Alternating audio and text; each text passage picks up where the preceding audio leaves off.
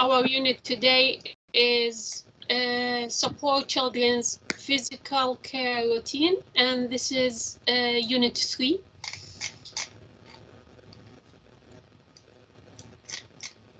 So we all have our unit paper in front of us. Yes? Yeah.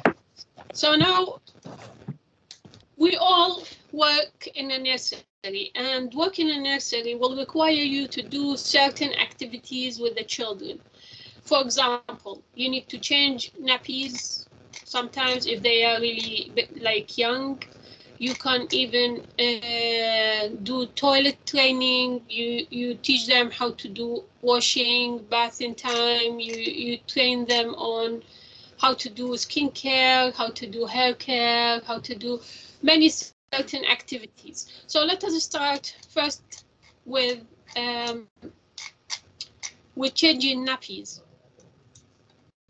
So if we go to the question here, is explain the role of early years practitioner during changing nappies. So what's your role as a practitioner in a nursery? Can anyone tell me? What would you do? Yes. Yeah, to clean the area, make sure everything is clean and sanitizer, make the kids comfortable, and make everything in your hand before you start changing the nappy. Excellent. That's very good. Very important point is to keep everything hygienic and clean. Any other things you can think of when you change nappies? First, we have to wash our hand as Excellent. we changed our nappy. Take the baby nappy. That's very good point. You need to wash your hands. Any other things you can think of? And also to make sure that the safety of the child when I'm changing it is safe. They will not fall over or something to hurt them. That's perfect. So you need really secure area where you change the nappies. Any other thing? Yeah, put on gloves and the apron. Very good. Excellent. You always need to protect yourself and protect the baby just in case you have any. Yeah. So can you put yourself on mute if you have this noise in the background? So what we need to do, changing nappies is essential in order to prevent babies and toddlers from developing skin infection. So if we don't change the nappy for a baby, let us say we leave him for longer than 1 to 2 hours extra than we should, then they will have skin infection. Their skin will go red. They might start itching. So the best thing we do is we need to change the nappies on time to avoid infection, and this has to be done in hygienic way. So what we need to do is we need to avoid spreading bacteria. So we have Soraya joining. So to avoid spreading bacteria, we need everything to be hygienic. So how we do that? We, as your colleague said, we need to wear apron and gloves. These should be always worn when we change in nappies. Also, nappies should be always placed in designated bin. So when we finish with the nappy, we wrap it and we put it in a specific bin, and we don't just leave it hanging around, because this is not hygienic. So we need specific or designated bin for this, and we need to wash our hands before and after, as one of your colleagues said as well. And we need to record the time of changing and the name and any reaction of a skin rash or something like that. Excellent. That's very good, because every child will have their own folder. So we can write if we notice any rash or anything on their skin, then we can maybe use creams So we need to record everything we have noticed unusual, and also we record the timing that we change the nappy. So let us say I left at 5 o'clock, not 5 o'clock, they finish anyway. Let us say I left in the middle of the day. I was working there, but left in the middle of the day because I had something to do in the hospital or a doctor appointment or anything. Then my colleague will come. She doesn't need to, she needs to know what happened. So we always need to make sure that we let people know when the baby is being changed and if he needs any changing at the moment as well. That's very good point. And sorry, we have another person joined in. Let me just, okay. Yeah, so this is about changing nappies. Obviously, there are some steps, but this is, you don't need to put everything in the, just some of the information which is related to, because it says here, explain the role, like your role or your job, how to do the nappy changing. So what we explained is good, but we can add a little bit more to say we should use a clean area to make these to change the nappies, hygienic place, and also a clean mat where we put the baby. Everything needs to be washed, our hands before and after. We talk to the child while we're doing the changing for them, so they don't feel like scared. So you need just to maybe say something nice, smile to the baby while you're changing so they don't feel scared. Wash your hands, as we said, before and after. Put your disposable gloves and apron, and then get rid of the gloves when you finish with the nappy changing. Also, the underwear, it might be getting wet. We need to change it for the baby. If they need, and also clean the genital area. If needs a cleaning, then we use some wipes and we or cottons, so we can clean it and dry it, because you can't just leave it wet. And then dry it and put the nappies on, give him a new underwear, and then wash our hands. Is this clear so far? Yes. Excellent. So now, what about the toilet training? Can you think about what's your job when in terms of toilet training? We can use potty. So say again? We can use potty. Yes, very good. So we need a clean potty to start training them. To make sure that before we start, we show the child like storybook about potty train, or to show him video is safe and is fine, and to make him feel calm and show him how the process goes with a dolly or with something.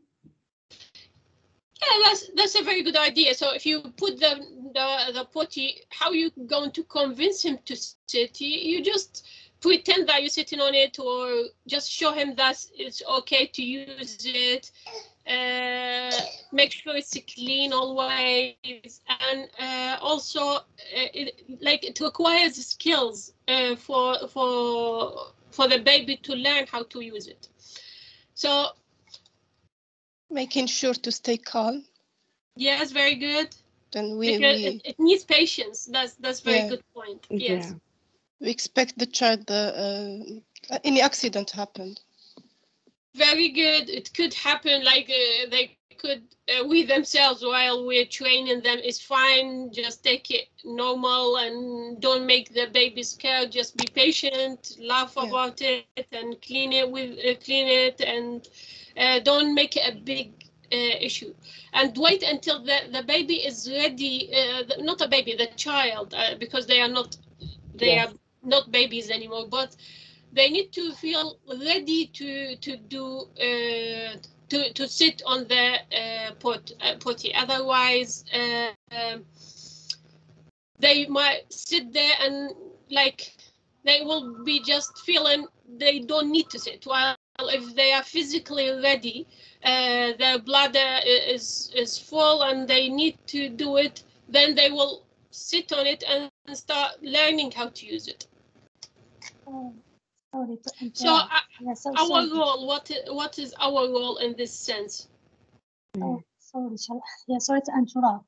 Akila Yes. is still waiting. I tried to forward for her the email, but she cannot get through. Could you please send her the invitation? I tried to forward for her, but it doesn't go through. Akila Hamisi. Akila. Yes. Okay. Yeah. Thank you so Okay, much. just Sorry. give me 1 second. Thank you.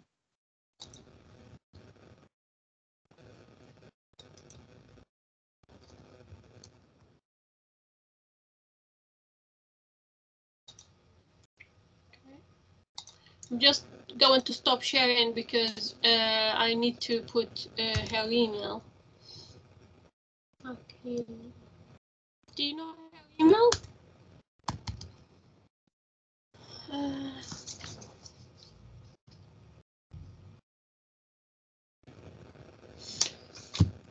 Guys, do you know Akila's email? Sorry, Lena, I'm calling you from the laptop. Maybe it comes nicer. Can you accept me? It's good for me. It's better. Yeah, sure. From the phone. Yeah, sure. Yeah. Thank you. Yeah. So, do you know, guys, Akila's email?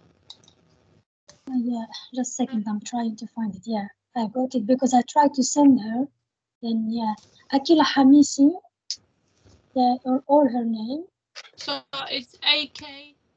No, the email. Yeah.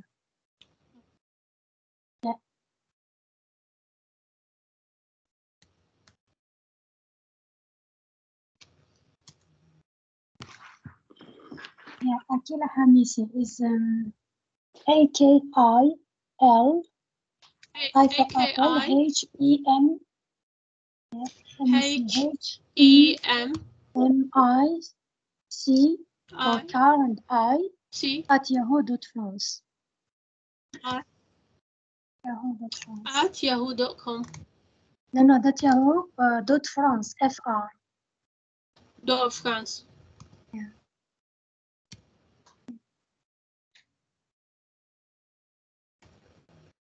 Just FR.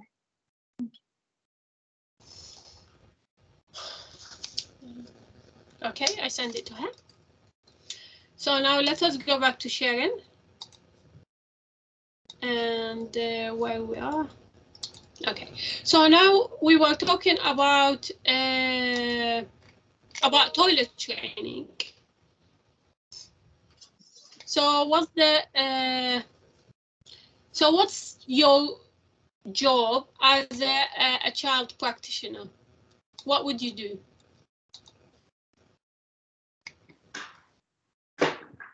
So the role of us is to show the child where the potty or the toilet is. Then we leave the child to use it independently. If the children are constantly reminded to go, they may not pick up on the sign that they need to go. So you don't keep pushing them. You don't constantly remind them. You just leave it. Whenever you feel like this kid needs to have the potty, then you bring it for him. You don't keep constantly reminding him. And also, accident could happen, like your colleague said, and we should just deal with it normally. We should just clean it. We should be patient with the kids because they are learning. We don't take things. We don't rush them to do it. We just give them the time, leave them to do it independently. And also, What else here they have? So the first day you need to talk about how the child is coping. You talk to their parents, maybe because they need at home to do the same thing. They need to train him on to use the potty as well. So you keep good communication with the parents to tell them about their child progress, and they tell you until their child can start using the potty by themselves. So our role will be, so for me, if I want to answer this question when it says toilet training, my role is to, okay, I think I have her now joined in. No, that's Masuda. So if I'm going to answer the question, I would be saying for toilet training, my job is to be patient with the kid. Also, I need to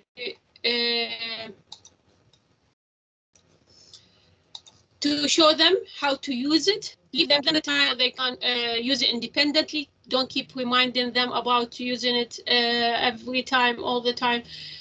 From time to time, whenever you think that the child might need it, then you remind him of it. Also, for the potty, you need to start communicating with the child parents, because they have the child using the potty at home, so you can keep communicating about his progress and how he getting on or she getting on with using the potty, and then until the child will get there. So is this understood? Yes. Yes. Yes? Yeah. Excellent. So how about washing and bathing time?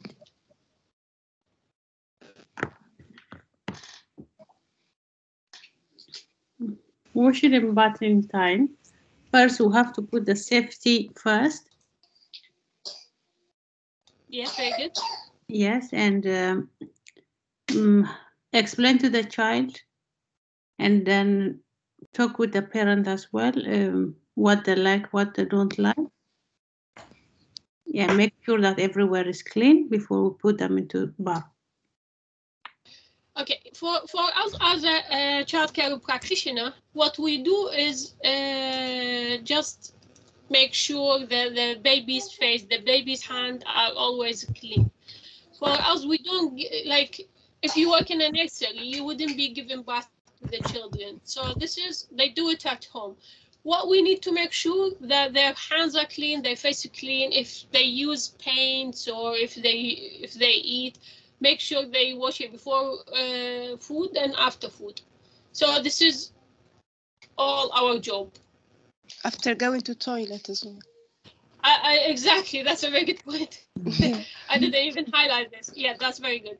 So before eating, before touching the food, and after eating, and also after they go to the toilet, after playing outside or even inside with paints, or even after touching animals.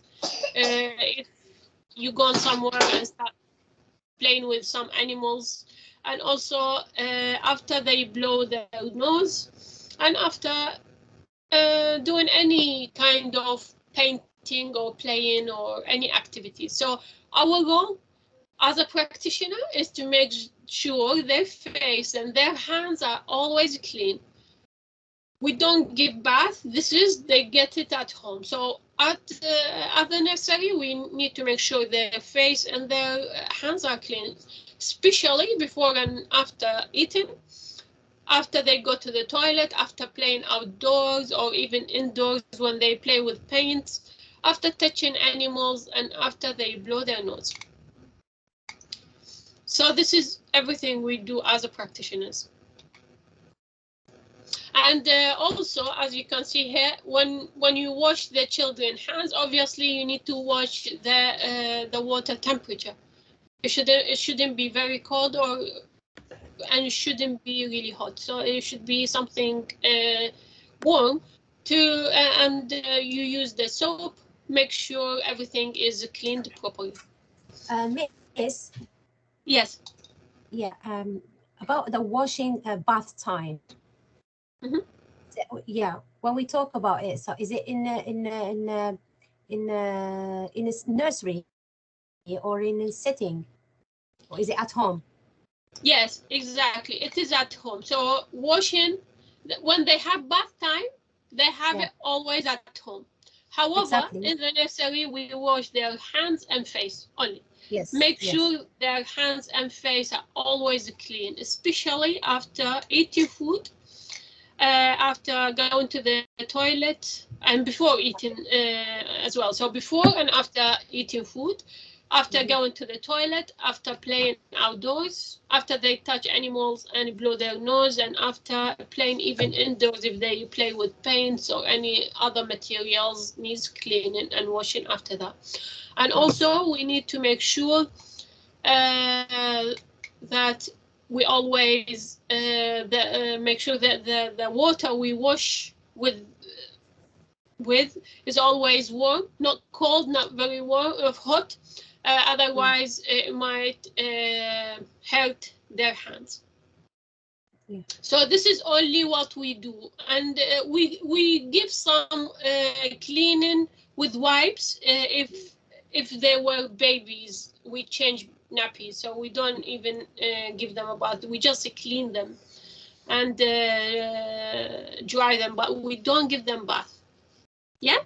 Yeah. Thank you, Miss. Okay, excellent. So now shower time and bath time, as we said, we just discussed it. So now, so we done this. Now care for skin, teeth, and hair. So how would you do the care for skin, for the child's skin? How would you do it for their teeth and for the hair?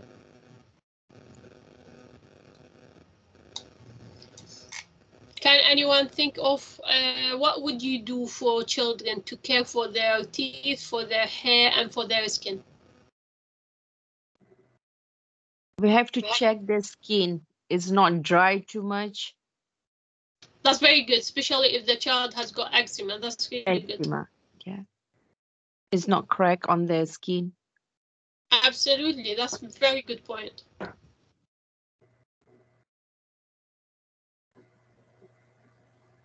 Sometime in the head they have a dandruff and itchy scalp. So Yes, yeah, So then when we they are should inform the conceived, parents. That's very good. they itching. Regular brushing their teeth. Like. Yeah, that's very good point. So for the teeth, we need to make sure they regularly brush their teeth after the food. Any other things you think of? Their nails has to be like, short, not long nails coming to the nursery or, hygienic wise. Yeah, otherwise they might scratch their skin. That's a very good point. Mm-hmm.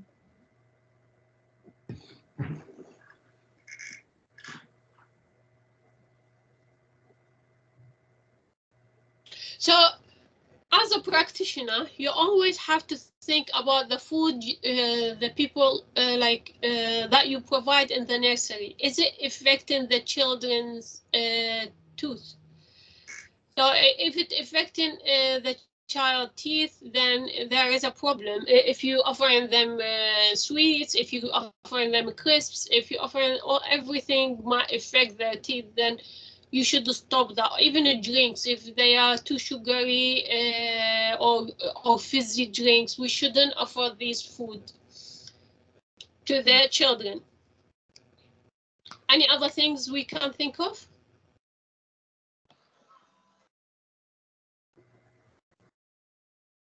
Milk and water is good for the teeth. So we offer the milk and water. Yes, very good. Yeah. So Fruits. water as well is good for skin, to keep skin hydrated. Excellent. And also, if you think about it, the fruit juice, what it has? It has acid, lots of acid that would affect the teeth. So we better just stick to the water. That's very good point. Any other things you might do?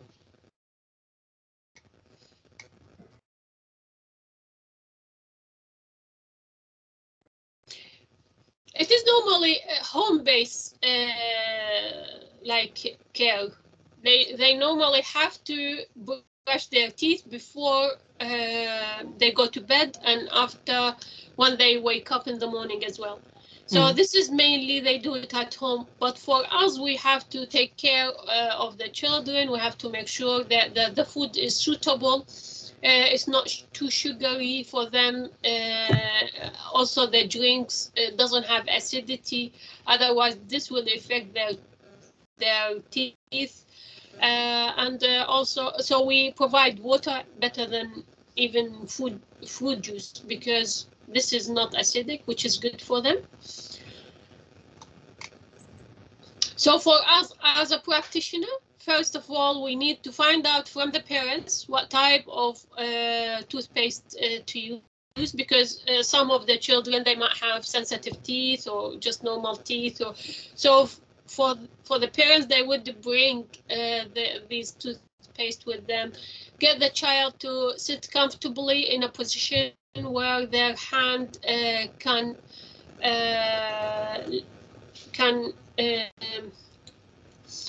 tip back, and also for children under 3, you use good toothpaste.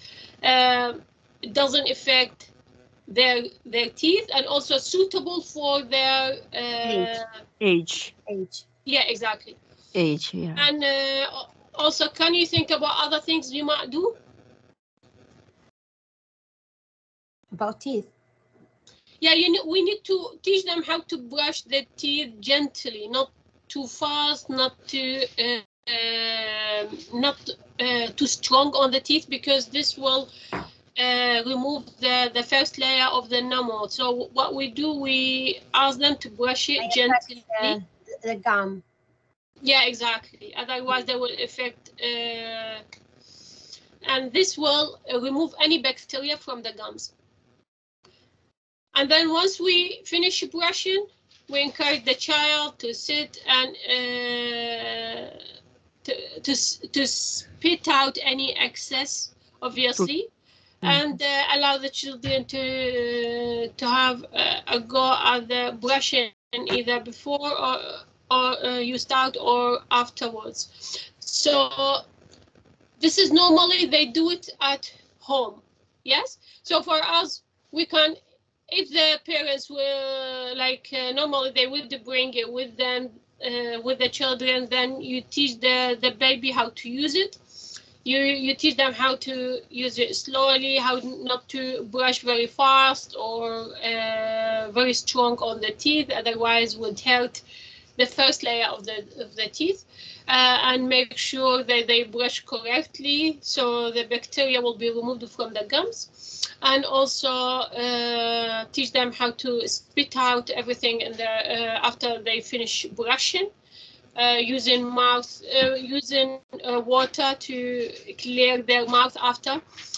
So for us as practitioners, we need, like, if I'm going to answer this question, because here you need 3 types of care. So first of all, you need to talk about the teeth care, the skin care, the hair care. So that's 3 types of care. So I'm going to put the teeth care first. We missed the skin care. Let us go back and do it as well. So for the teeth, how you care for it? As a practitioner, first thing, which is very important to us, make sure that we provide in the nursery very good food. It doesn't have high sugar, it doesn't have high acidity for the children. Also, the drinks would be better to stick with water or milk rather than fruit juice, because the fruit juice would have lots of acidity, which affects their teeth. And also we need to, even though this is meant to be something you learn at home, but when the child bring their toothbrush and the paste with them, is good to train them as well. So what you would teach how to put the toothpaste on the brush, how to start brushing their teeth, how to do it gently so they don't scratch their tooth, and also after they finish, how to spit it out and how to wash their mouth with water after they finish. So is this clear? Yes. Yes, Yes. step by Okay. step. Yes, exactly. Now, how about the skincare? Can you think about what's our job as a practitioner in terms of skincare?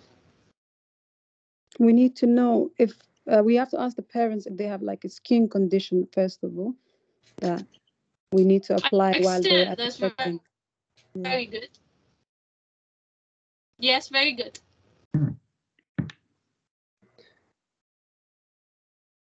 Any other things you can think of?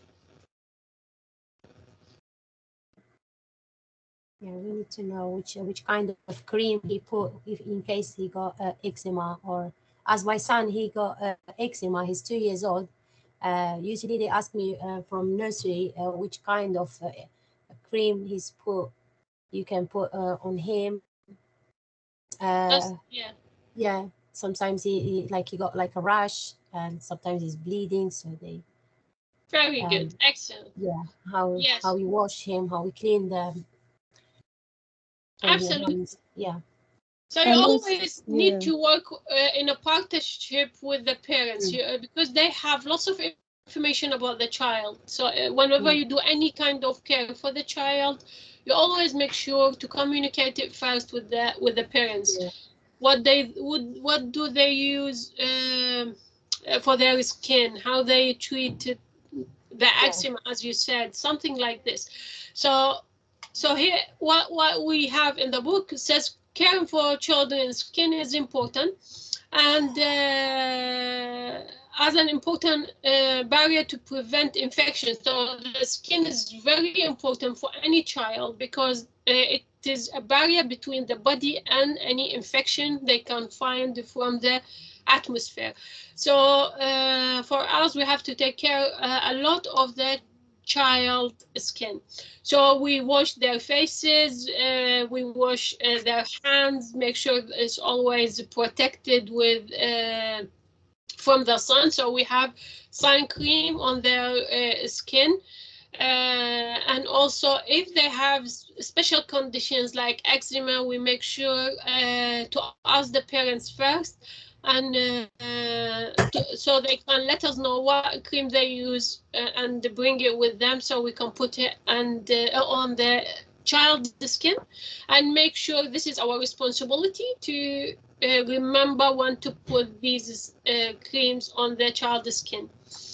And also, what is there? So especially if the sun is strong, we definitely need this skin sunscreen, sun protection. Yes, exactly. Now, how about the hair? As a practitioner, what is your responsibility for the child's hair?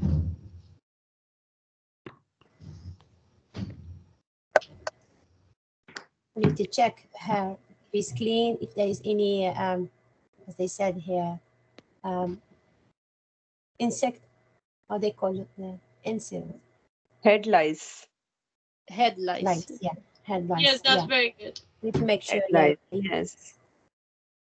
Excellent. So, is it a responsibility of the practitioner to care for the hair, or is it a responsibility for their parents and for their nanny at home to take care of their hair? Can you think about this? It's our responsibility to Both check ways. because there is older children in the nursery, so we just to be avoided, for others children. So we need to check in case maybe parents they didn't check or they didn't see it properly. Sometimes you can't see it. It's happened to me. So, yeah. Yeah, For so safety. that's a very good point. For But the if you safety. think about it, like hair care could be everything. From washing the hair, from Yeah. drying the hair, from combing the hair. For us, not everything is our responsibility. Of So course. as a care setting, our responsibility relies on just maybe finding special condition on the hairs, like hair lace or. But this is normally when like caring for the hair, washing the hair, taking care of the hair. This is all the parent's responsibility or the childminder. I think the parent responsibility, but it's good to look up, to check and then inform the parent what you have seen, so they will not transfer to other children. Yes, very good. So our responsibility is just to spot these things like head lace or because this is transferable, could be moved from one child to another child. So if we notice that, we have to inform his parents immediately to make sure we get rid of this. So this is our responsibility. To inform the parents. Exactly, to inform the parents. So how would you spot this? Sorry, miss? How would you spot it? Well, how would you know this child has got a head lace, other one doesn't? The itching If comes she tried quickly. itching too much. Itching, yeah. And we can see sometime in top of her hair. Yes. Okay, very good. Any other signs for that? You will see it crawling on their hair. Very good, yes. Oh. Or even see the empty eggs as Yeah. well on their hair. Oh, Yeah. seriously. That's You of can black even see on the spots. Yeah. yeah, that's very good points. Even you can see on the scalp sometimes they keep because it's itchy, so the child will keep Itching. Itching until the skin will have some bloods. Yeah, damage the skin. Yes, very good. Especially where the head lace has bitten the child. And also, so you can see the signs on the child. If he keep like itching his hair, if he keep playing with the scalp all the time, if you can sometimes you can see the head lace moving on his hair, or maybe you see the eggs on the hair, and also you might see a blood on the skin, and all this are signs that he's got it, and often this could be spreadable really fast from one child to another child. So our responsibility is to make sure we tell the parents about this issue.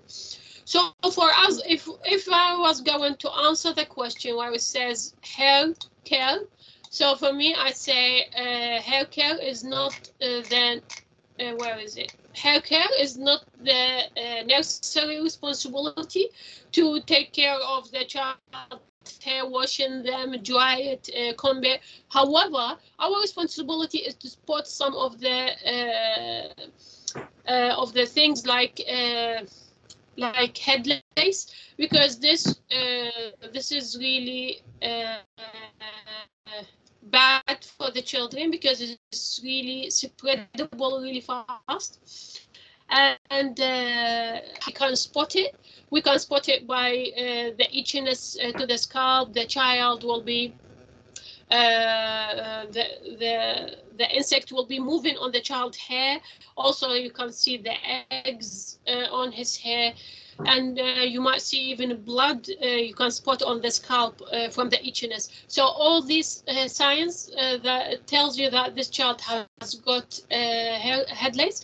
So then what's our responsibility? Our responsibility is to inform the parents about this issue. Is this understood? Yes. Yeah. Okay, good. So as you can see here, there are so many ways to treat the head lice. However, this is all the parents' responsibility. For us, our responsibility is just to inform them about the warning sign. Now, what do we have? We have meal times. So what's our responsibility when it comes to meal times?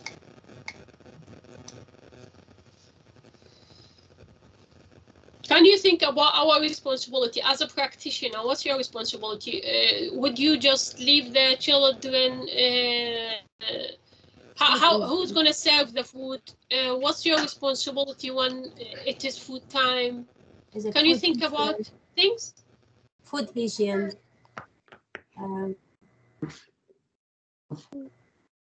First of all, we need dinner hall we need and tell them to wash your hands.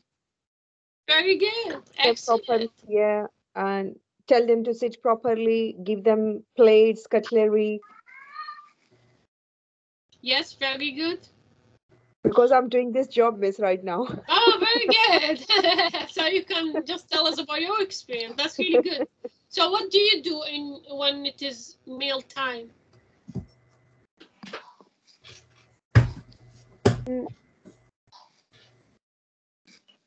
So make sure the food has got lots of nutrients. Yes, so we don't give them chocolate and crisps, and make sure the food is healthy. It's fit for their age. Even when you give them snacks, give them fruit rather than chocolate and sweet. So make sure the food is suitable. Also, we encourage the children to try taste new things, like we give them different type of fruit all the time, or different things to taste. Encourage them to taste, because they normally they go for the same food over and over again, and it's not good for their body. And also we should encourage them about what? Can you think about other things you encourage them? Drink water. Very good. Drink water. We encourage them also to serve themselves, so we don't keep feeding one by one. We encourage them to be independent, use the cutleries and feed themselves. That's very good. We need to take under consideration some children have food prohibition and allergic to some food, for example, strawberries or something like dairies. So we don't need to give them any food. We need to use the meal book. Yes. The meal book some settings mentioned in the meal book that some children have prohibition food, don't eat cheese or something like that. We need to use this. Very good. So there are some children who have got allergies to some type of food. We have to make sure they don't have this food on their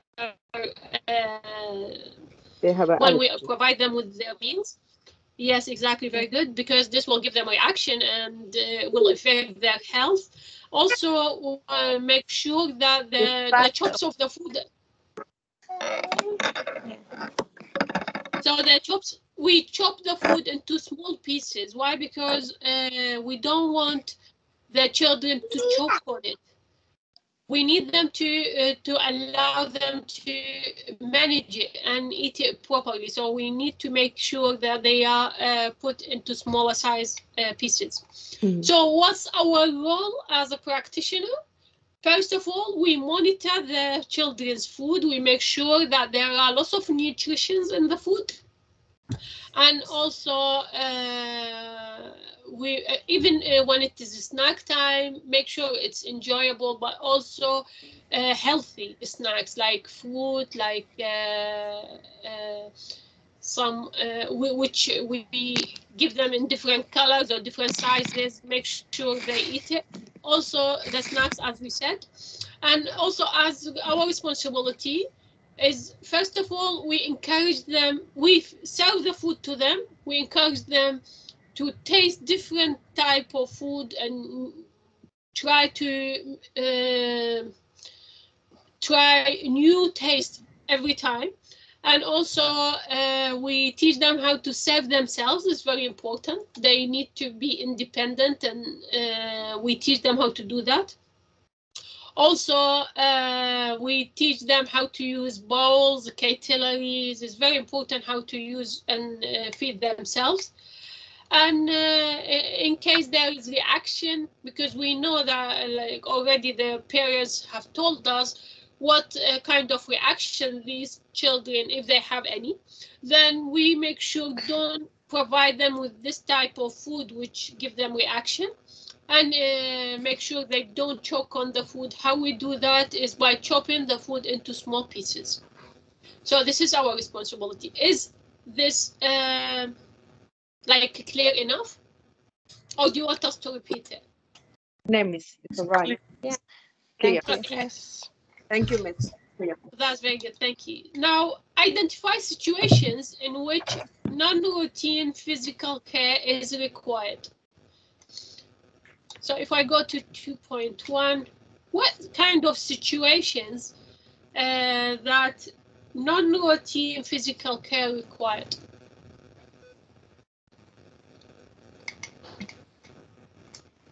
Can you think about any activities? They are not routine, they don't, like, child might do it, might not need it, but what type of care? Can you think about any non-routine physical care required? So first of all, blowing noses. So you don't do it every day, only when you need it. So how you teach the child, if it is cold, how they do blow their noses, how to wipe their noses with the tissue after they do it. So You mean it is sometimes. yeah. Sorry, say again. So it's sometimes, not every day. Yeah, exactly. Especially when it is cold, they might need it. So when the child have cold, they will need their nose to be wiped, and it is important to help children to learn to blow their nose to prevent infection, and dispose the tissue after you finish. Teach them how to put it in the bin, and also how to wash their hands after. So what are the situations where non-routine physical care is required? First one is blowing nose. Yeah. Second one, what is it? Is emollient cream. What is that? It's a cream which you use, for example, for the eczema. So some children, they might need it. Some children, they don't. So what's the care required? Yeah. So your care is just to put the cream on their eczema, on their hands, and on their bodies if they keep itching the skin. Make sure the skin is moisturized, not dry. So this is your care routine. Not routine, it's a non-routine because not for all the children, some of the children. Or just remember the kids to go and put it by himself. To show him first time, and after he can do it by himself. Yeah, it depends on the child age. Yeah. That's a very good point. Any other things you might teach the children to do?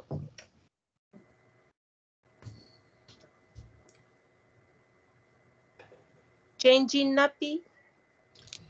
Yeah, if they are older age, yes, not if they are young babies, we change it. This is our routine job. It's fine. But some of the older kids, they might still need to change nappies. Why? Can you think of anything? We might have to keep changing nappies? They have medical conditions or disabilities, as they said. Very good. So because they might have medical condition or disability which would prevent them from going to the toilet. So we need to keep changing their nappies.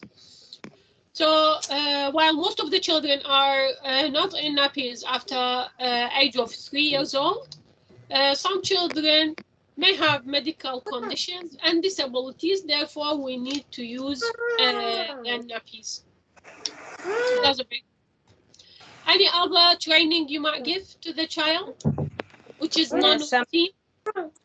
We can feed them if they have disability as well, or medical needs. Very good. So support them how to eat safely. Yes, very good. So for normal, we teach them how to feed themselves, but sometimes, while like most of the children, they can feed themselves. Some of the children, they have some medical conditions they might not be able to do. Then we will be needing, we will have to do the feeding. Any other activities you might train the child to do, which is non-routine? Yeah.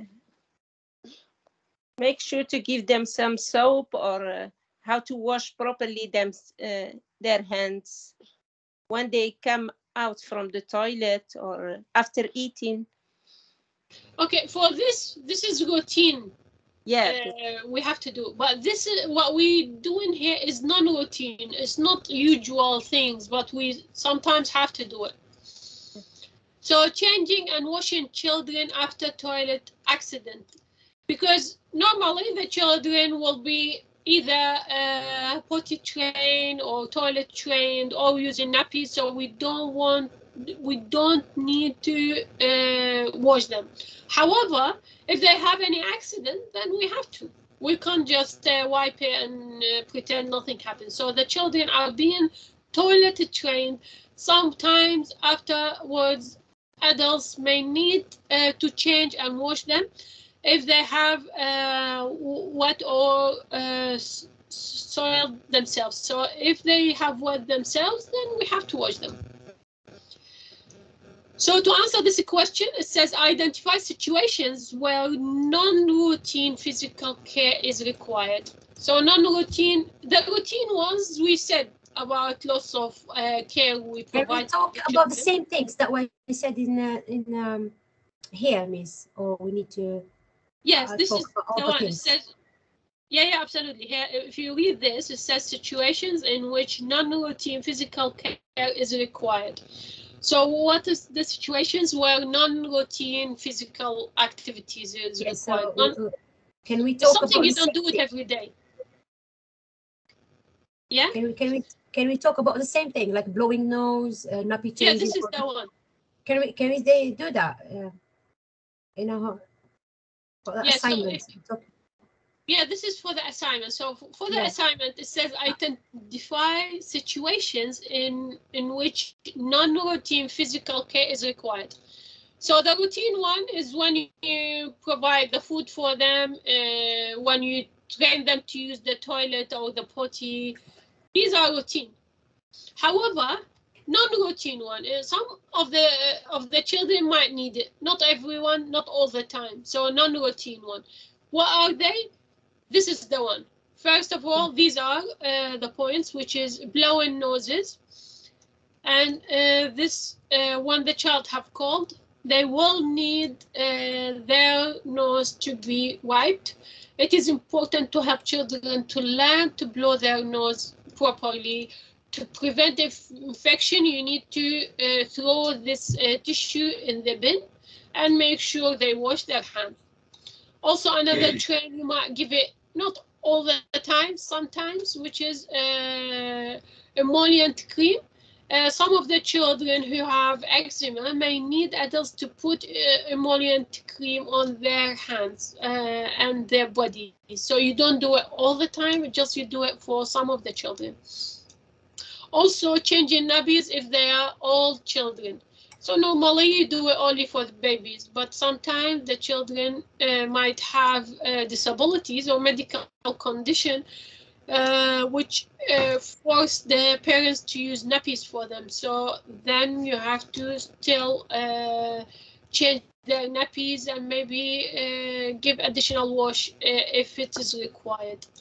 Also feeding, we said in terms of food, we said we just serve them with the food, we give them bowls and cutleries, we train them how to use it, and we leave them to eat it independently. However, here we have non-routine ones, feeding, which is sometimes you need to feed the baby, if the kids, if they have some medical condition and they can't feed themselves, they need to be fed by adults.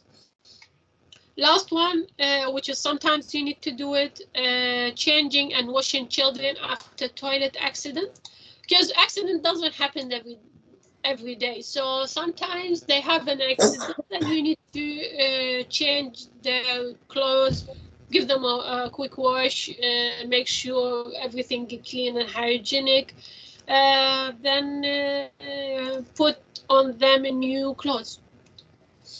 So this is a non-routine job as well, because you don't do every day. It's sometimes when the child have got any accident. So is this understood? How to answer Yes, this please. question? Yeah. Perfect. Now, if I go to the next one, it says describe the benefit of working in partnership with a parent's carer in relation to individual physical care routine. So what's the benefit of you working with the close with the parents or with the carers of the children? Can you think about benefits you can get? So this is 1.3. Let us go to 1.3.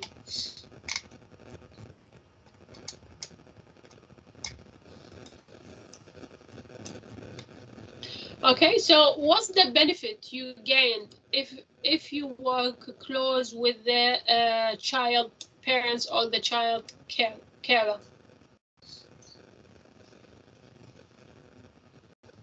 Is it important to work with the parents, or is it not important? Of course it is. Of course, very important. Okay. Safety, Can you? Yes, for very the child good. safety, for the child health, for yeah. Very good. So it is extremely important. Why? Because from the parents we got lots of information about each child. Yeah. So we know their preference, we know their allergies, we know how to deal with certain situations, if they need extra support according to their medical condition or any disability they might have. So all the information we will get from the parents. So working with parents is very important.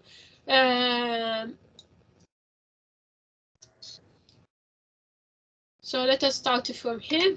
So it is essential for earlier setting to work closely with the parents to ensure that individual children's care needs are met. So make sure that the child's needs are always met is by working closely with his parents or her parents. This is required of EYEs normally to be responsible for a key person. So for us, like we talk to the father or mother, a person who always come and collect this child, because this is a key person for the child. So we need to take all the information from this person. So one of these information is allergies. So here we put allergies. What would you gain if you work closely with the parents in terms of allergies?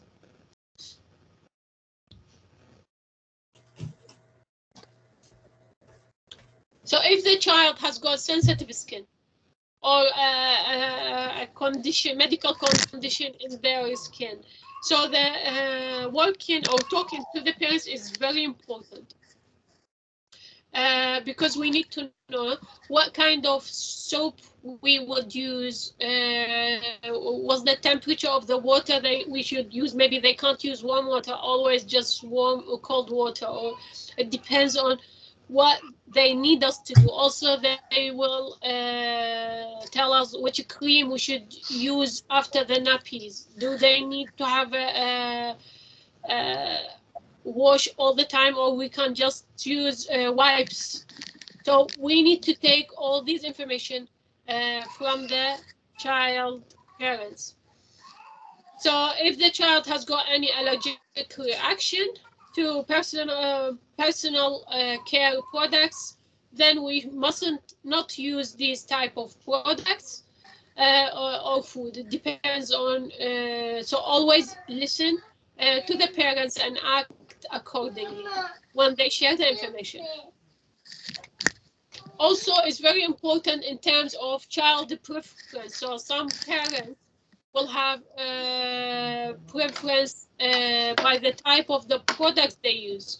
So we can't just put any cream on the child's skin, or we can't use any toothpaste for the child, or we can't. They have certain products, so we know their preference, what they like us to do, and then we just follow it. They may use certain product which we don't use in the nursery.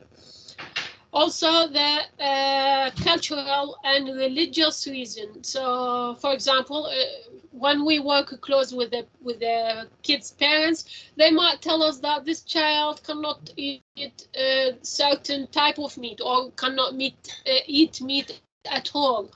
He's vegetarian, or depends on their religion practice. So we need to go close and get all the information from the parents. It's very important.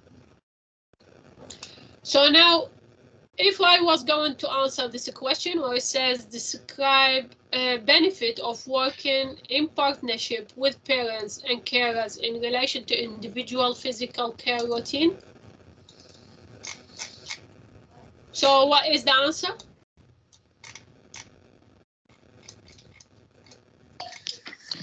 Taking our precautions to avoid any risk.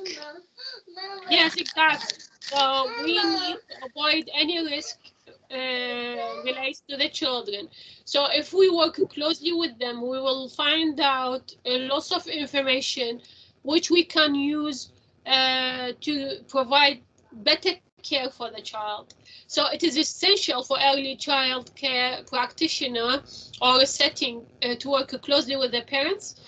And this require normally we count a person who a key person for this child and take all the information from this key person.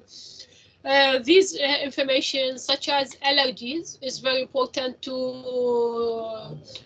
know if the child has got any allergies to certain type of food, or if they got any sensitive skin. We talk to the parents and we know how they would like us to deal with anything the child might have, like if it is eczema, which type of cream they have, or any type of soap they have. Make sure that we provide a better care for the child. There is no allergy reaction. If they have any allergy reaction to any food, we should stop it, not give it to the child. And we find out all this information is by talking to the parents. Also, by talking to the parents, we will find out what their preference. So some people would like to use certain products for their kids, even if they don't have allergy. So we should just follow what they provide us with and use it, like certain soap for their skin, certain products, certain food they might provide. Anything if they have certain preference, then we follow it. Also, for cultural reasons, it's very important to talk to the parents, because the kids might have certain culture they follow, or certain religion they follow. They might not eat certain meals. They might not eat meat. They might not eat a certain type of food.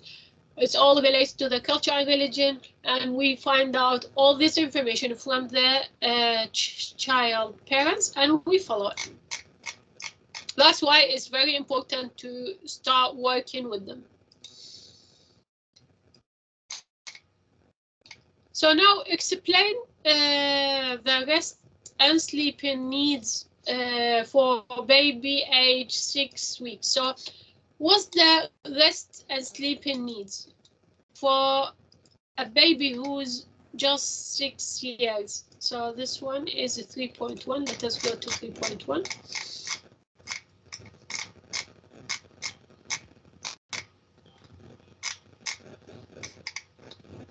And it's here. So what about resting and sleeping? What's the child need? He need to rest. He Yes. needs to rest and have energy When to work after, yeah. And sorry, to grow up. when they are very small, they need more rest. When they are grown up, they sleep get more less. Means like Okay. baby need more sleep Very compared to the toddler. excellent. So is resting and sleeping, is it the same thing or is it a different thing?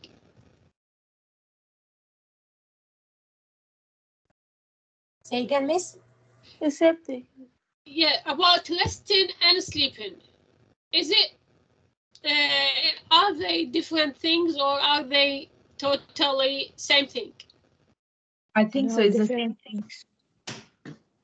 Well, you need I think a rest and you need the sleep for you and for the child. Rest, sleeping But- is for a long time, but rest is maybe few minutes or few.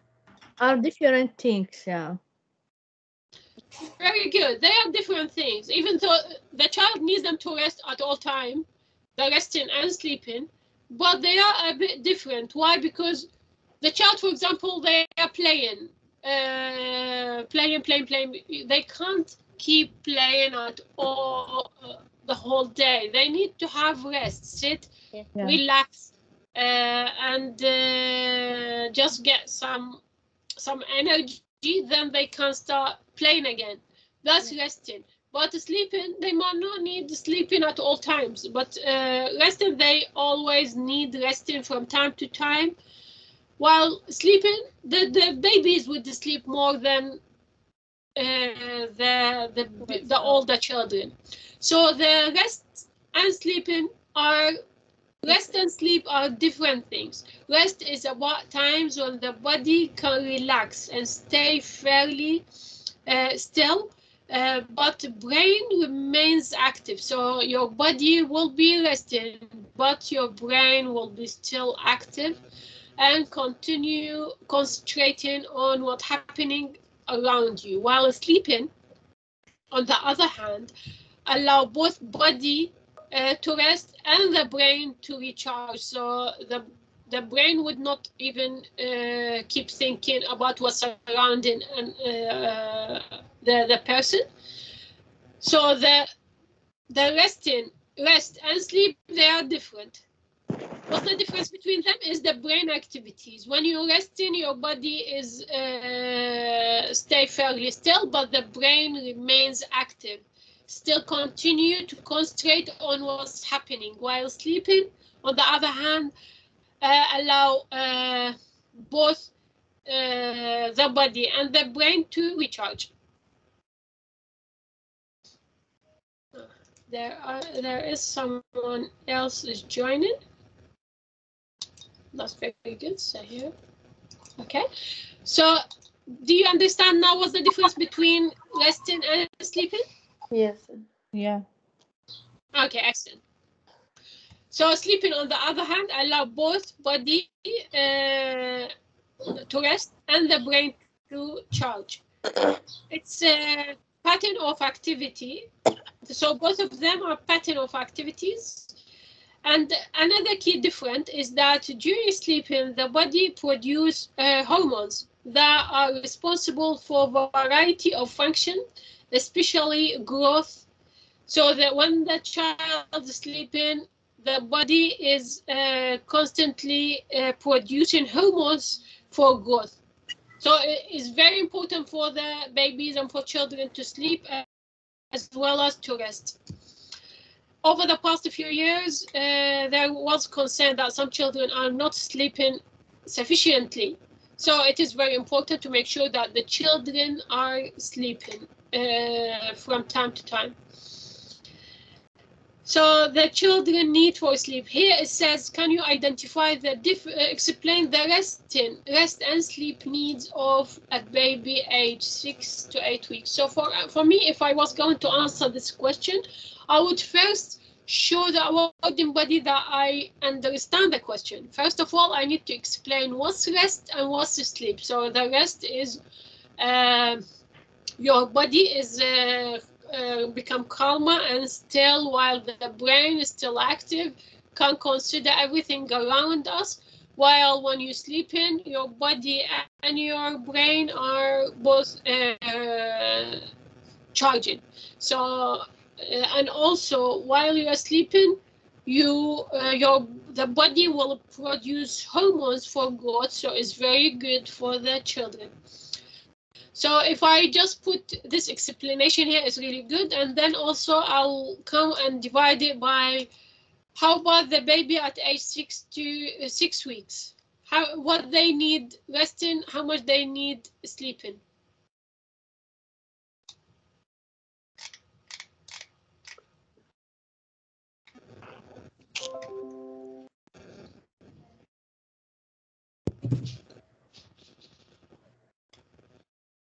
So if I go to this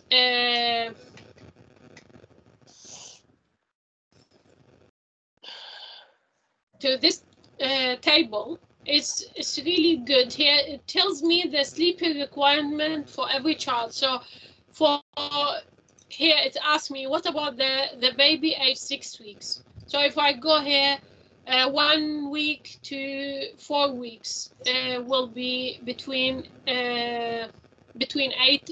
675 hours to 8 hours. So I will just put it as it is, like here where it says baby age 6 weeks. I will put, if the baby age was 1 week, he needs 8 hours for the daytime and 8.5 for the nighttime. And if they go up to 4 weeks, they will need 6.75 hours in the daytime and 8.75 for the nighttime. And then if you go a little bit further, if the baby is age 7 months and also 15 months. So 15 months, that would be 1 year. And so for, where is it? Now, if we have the child is 7 months. So if I go here. Yes. Yes. Yeah. But before sleeping, there is using hygiene practice and yes.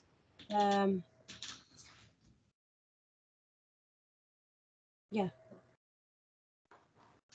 So there is just 1 second, please. Yeah, be able to use hygienic practice to minimize the spread of infections. All of that is using hygienic practice and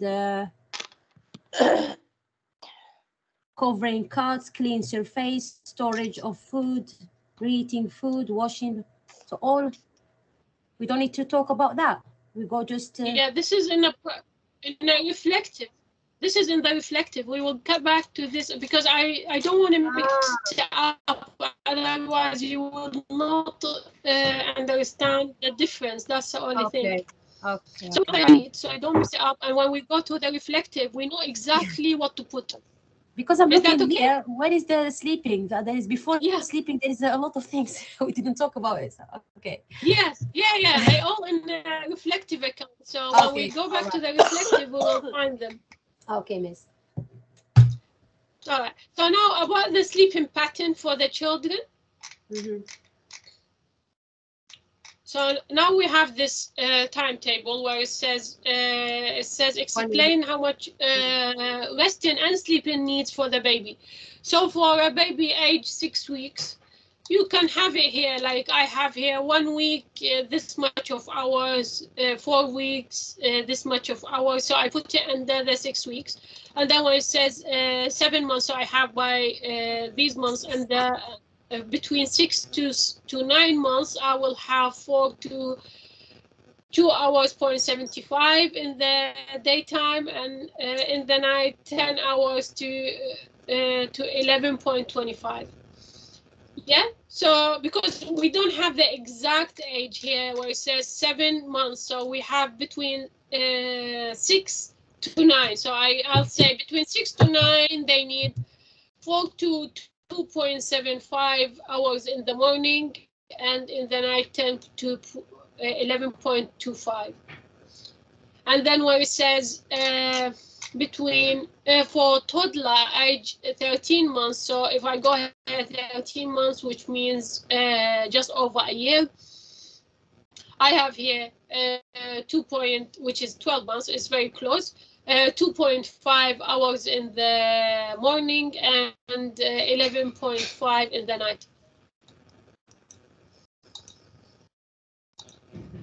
Yeah, so these you can find it easily here, but when it says how much resting the child need, let us go to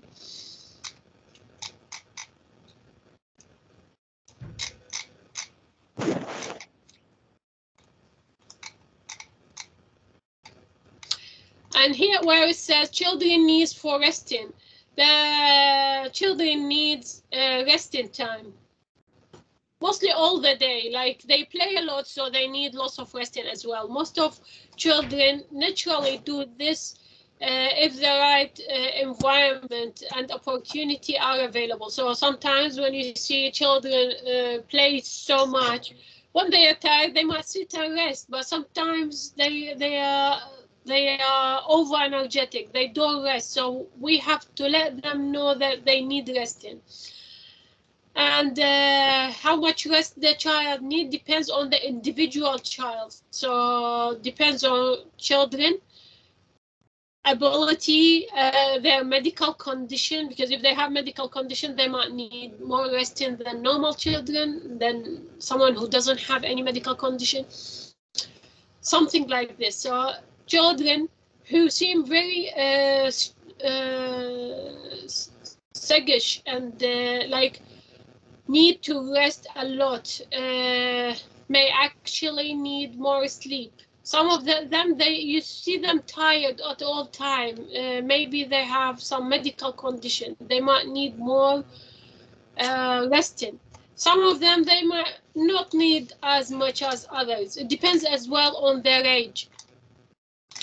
So here we wouldn't be able to identify it by age. We can say that depends in terms of the rest. So here we divide it by the, where it says here, it says explain the rest and sleep needs. So if I come here, I say, what's the difference between the rest and the sleep as a start?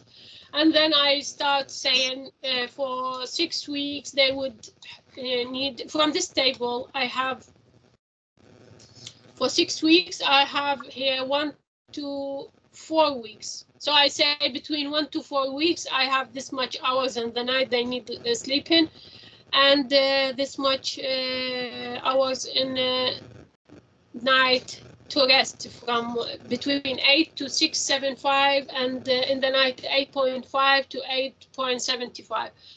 So this is for the sleeping easy because it's in the table. However, for the resting, I would say it depends on the child ability. As we see here, so how much they need sleep and also how much they need resting. So for the sleep, it all depends on their age. The age is shown in the timetable. However, for the resting, we need different amount of times that child need resting. It depends on the child ability, the child nature, how much they do exercises. If they need, if they look a bit more tired that day, then we might ask them to do more resting. It depends on the child themselves, not on their age, because some children, they would be very energetic, and some of them, they would be less energetic. So the resting depends on the energy they have, and if they have any medical condition, maybe disabilities, maybe they need little bit more rested as well. Is this understood? Yes. If you want me to repeat it, we can repeat it again.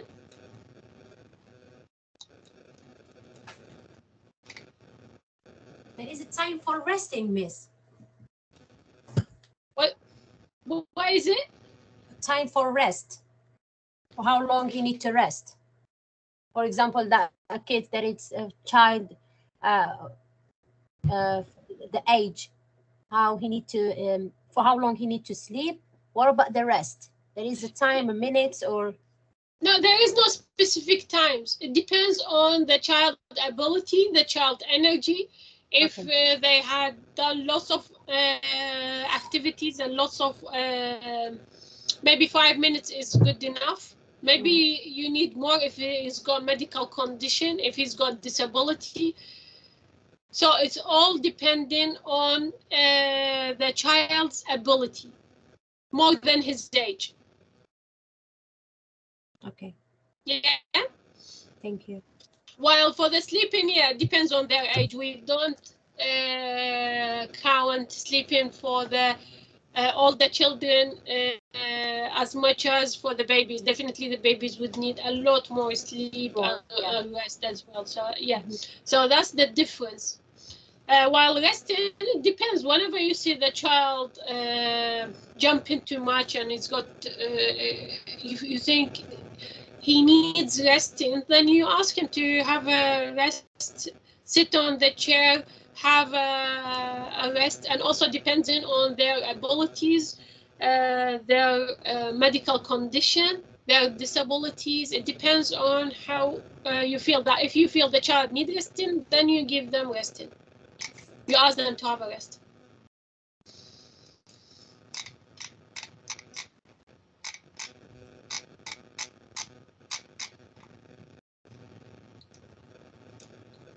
Because if you think about it, a child who is 6 weeks, for example, you wouldn't think about their resting. You would just take them to sleep, because they don't do much activities. They either play with something or eat, or so they just wake up, sleep, wake up, sleep, eat, sleep. So while if a child, let us say they are around 3 years old, they always jumping and playing, and this is definitely need resting. Yeah? Yes, miss. So it depends on how much activities these kids are doing. That's all. And also depends on abilities, disabilities, medical condition. They might need a lot more resting than other kids. Now explain safety practices which minimize the risk of sudden infant death syndrome. So do we know what's the infant death syndrome? Do we have another name for this? Normally you hear in the news they say cot death, because they are like you leave them for 5-10 minutes and suddenly you come back and they are just dead. So there is sudden death for the infant, which we need to make sure to take care more of the babies, especially. That's why most of the nursery, they would start between age of 2 to 5, because dealing with babies is a bit tricky. So you need a lot of training before you start taking care of babies in the nursery. So how do you deal with this? Like how to make sure the baby wouldn't get to this, wouldn't have this.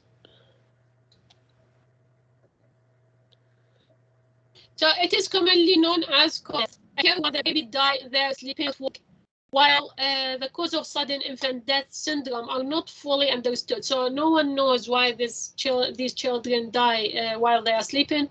There are some steps that parents and early year setting can take to reduce the risk of occurrence.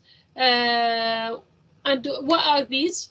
Babies should be put on their back to sleep, with their feet touching the end of the cot. This is called the feet to foot position. So this baby, we should always position them sleeping on their back. Why? Because sometimes they throw up, and if they are on the side or not sleeping very well, they might breathe some of this or taking it back, or this could cause them to die. So we need always make sure that they are sleeping on their back. And also, cot duvet should not be used as they can cause the baby to overheat. So we can't use duvet. Duvet is we all have duvets at home almost, and duvet make you really, really warm, and it's not good for babies. So we shouldn't use duvet. Normally we have baby cover and we use it. We use a blanket. So blanket should be tucked at the shoulder level, and this to avoid the baby's head becoming covered. So make sure when we put the blanket, we put it tucked underneath his shoulder or her shoulder. Why? Because if the baby keep moving, they might cover their head with their blanket and die.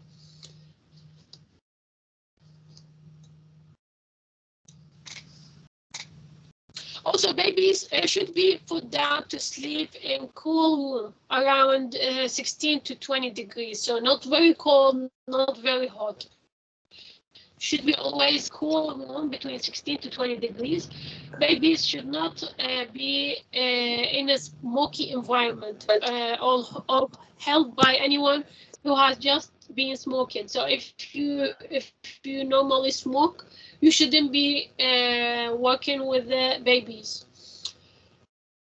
And any environment, the environment should not be smoky, even because normally when you smoke, the smoking will be all over your clothing. You smell of it. So you shouldn't be holding the babies because they need the oxygen. So it's very important that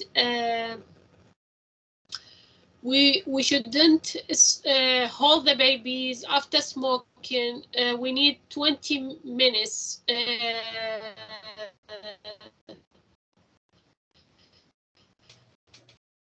to not to touch them so the oxygen level is returning to normal. Your clothes wouldn't smell of the smoking, then you can hold the baby. This is when I want sudden syndrome. So sudden cold death. Cannot hear you properly. I think the connection is a little bit. We cannot hear you properly. The connection, like your voice can go and come back. So can you hear me now? Yeah, now yes. Okay, excellent. So for you as someone, ask a question as well. Sure. Which age? When you said infant, which age is it? 0 to 6 or 0 to 1 year? Yeah, the babies. You call them infant. Okay, the newborn one. Yes. Then this syndrome, is it for like child for 1 year or less than 1 year? Less than 1 year, for probably definitely newborn. Less than 1 year. When you put them in a cot.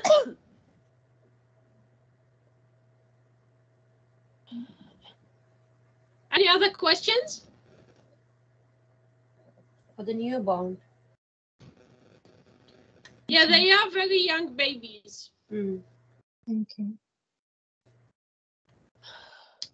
Okay, now, so for us, how we can prevent sudden death for the babies, sudden death syndrome.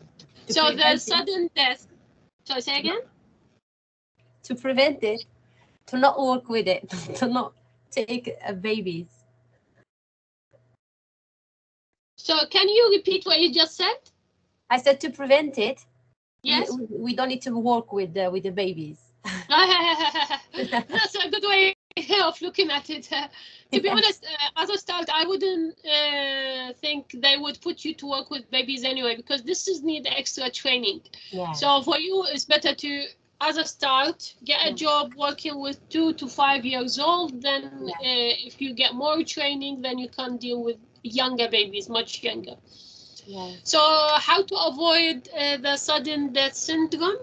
The sudden death syndrome called cot death as well, and this is that it happens when the baby die while sleeping, and no one knows the exact reason why they die while they are sleeping. So what we should do to avoid this, we should put the babies on their back when we put them to sleep, and their feet should be touching the end of the cot. And also we should not use duvet to cover them, because it's really hot for them, which is not good. And also we use a blanket, but we tuck it under their shoulder from each side, so to avoid them being covered by the blanket, covering their faces while they move a lot. And also for the babies, the room temperature should be between 16 to 20 degrees. Shouldn't be too cold or too hot. Should be cool room. And also babies should not be in a smoky environment, or anyone who's holding the baby shouldn't be smoking.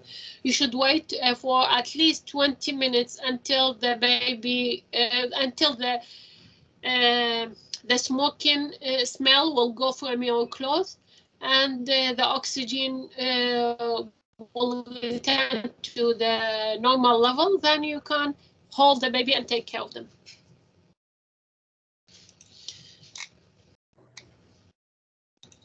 Now we need to outline the reason for immunizations.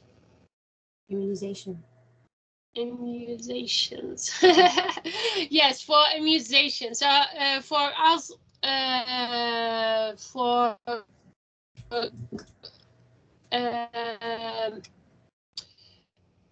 we need to have, because for us as I have a good immune system, so we don't, we always can fight any germs, any infection. However, we still need vaccination.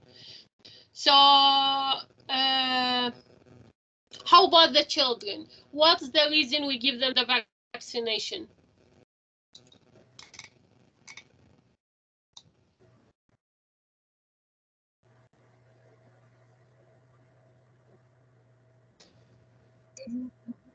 So why do we need the immunization for the children?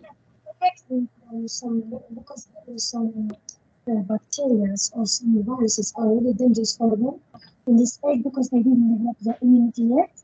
Then we should like prepare them like to defend themselves, and their body can react to these viruses, and within like to avoid the death. Like some children, when there is no vaccine, there is no immunization, a lot of babies die, because in this age they don't have fully immunity in their bodies. And we should like put some, like there is this special immunization, like for example in 2 months, 6 months. Yeah, it depends on the child, and depend. But some people are with and other are against. But for me, in my case, I'm with, because it helps the child's health first. Yeah. Okay, very good. So the reason for the immunization, we need to give the toddler or the babies, they wouldn't have a good immune system until they grow up. So for us, there are so many babies or toddlers might die before they reach third year of their life. Why? Because of different infections and disease, and that's why it's very important to give them uh, vaccination. So other survived the illness, but for a long time they might get disabilities because of this. So they might avoid dying at the moment, but in the long term they might have disabilities because they didn't get these vaccination. So that's why it's very important to give the children vaccination. Also, can you think about other reason why we give children vaccination? They will develop their antibodies. That means like when they put immunization is dead, like the virus, and we think they inject is dead, already dead. Then they will prepare them to develop their immune system. They will develop antibodies, and when they will expose it in the real life to this virus or this infection, their body will start reacting because their body knows already the virus, because when you inject the died one, then the immunity system develops. Then in case when the child is afterward, if, for example, when they went to the nursery or when you mix it especially with other children, they get this disease, but the immunity has already developed because they got their immunizations. Excellent, very good. So when we give them the vaccination, we develop their immune system can develop antibodies, and this is to protect the child. So these antibodies means that if the child is later exposed to any disease or any illness, they will fight back, and this is how to save these children healthy. It's very important. Another reason, can you think about another reason?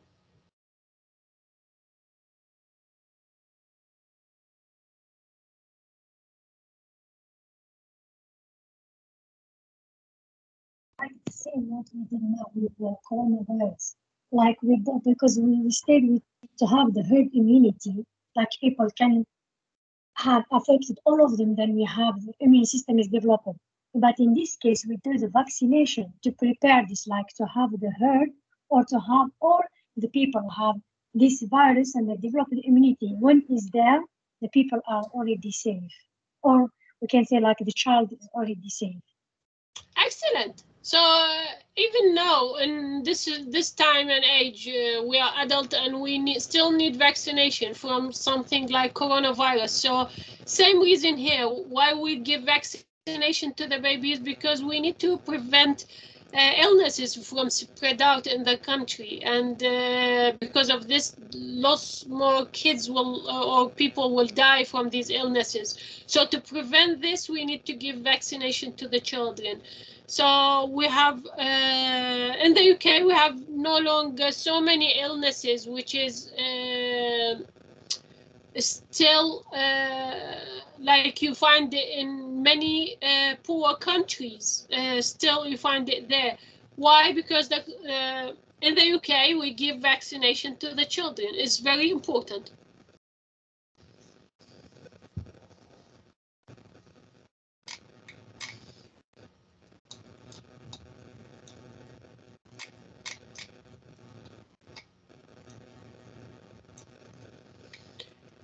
Okay, so now identify the immunization schedule. So is there any schedule for the vaccination for the children?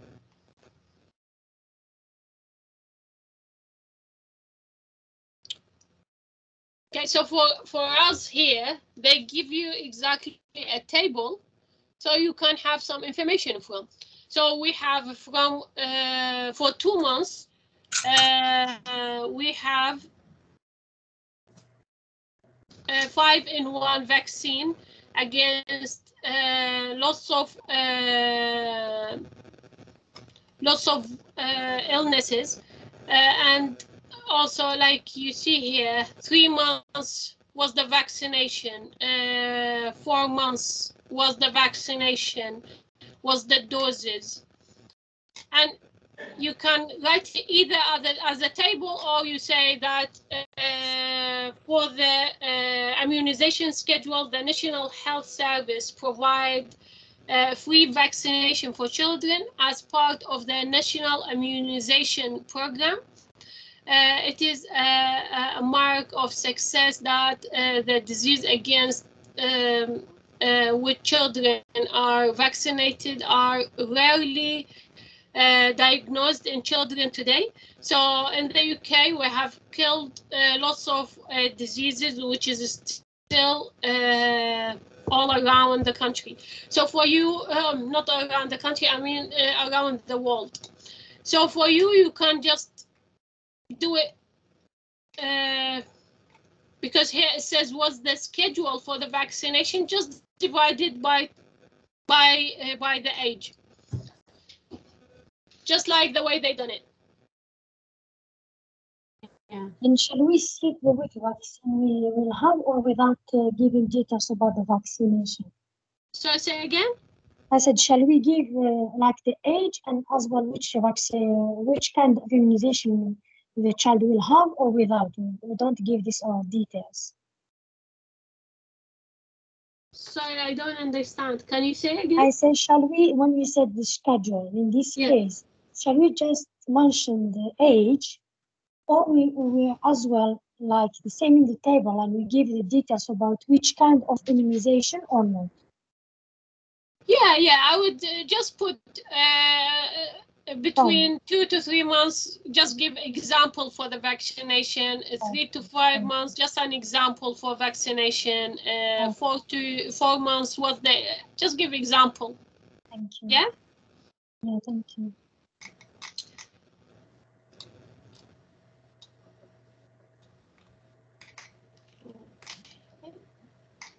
So now you finished with this? Okay, this is the last question. Explain the reason why some children are not immunized. So why we don't give vaccination to some of the children? Can you think about reasons? Maybe allergies or medical condition, like what we said here. Maybe allergies, they got reaction to some vaccines. They add some substances, not just vaccine. But this, their body, they will react. Then it will cause danger more than safety for the child.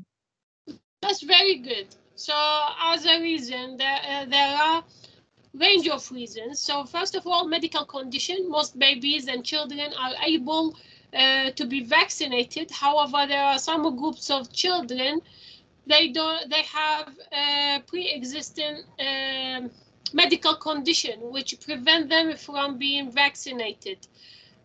These children, they should be not vaccinated, and it depends on what, like their medical condition, their disability,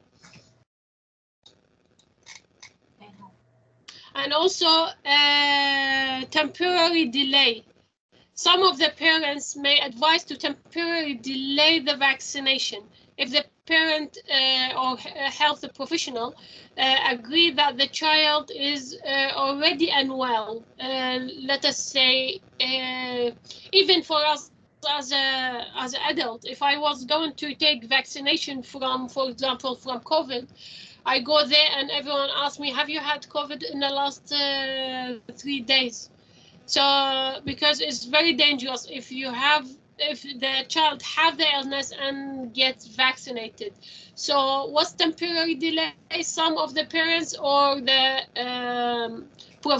health professional, they might agree that the child is already unwell, especially with a fever, then it is possible to delay this vaccination for not taking it as soon as possible. Because this is very dangerous, could give illness to their child.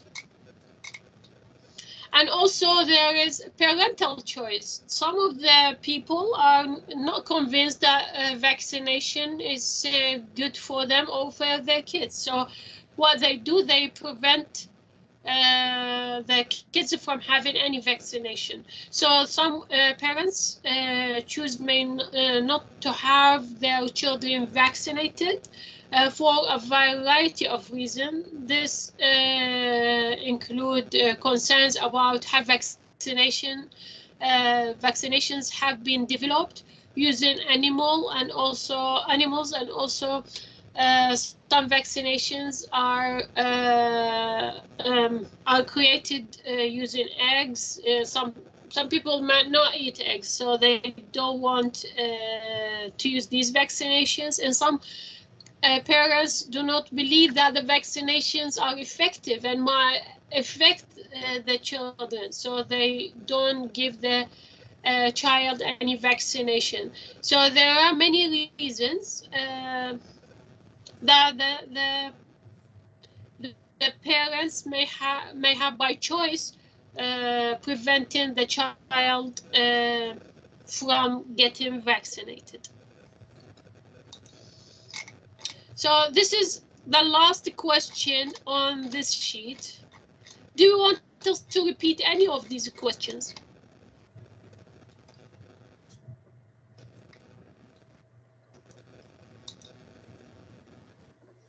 So when you answer the last question,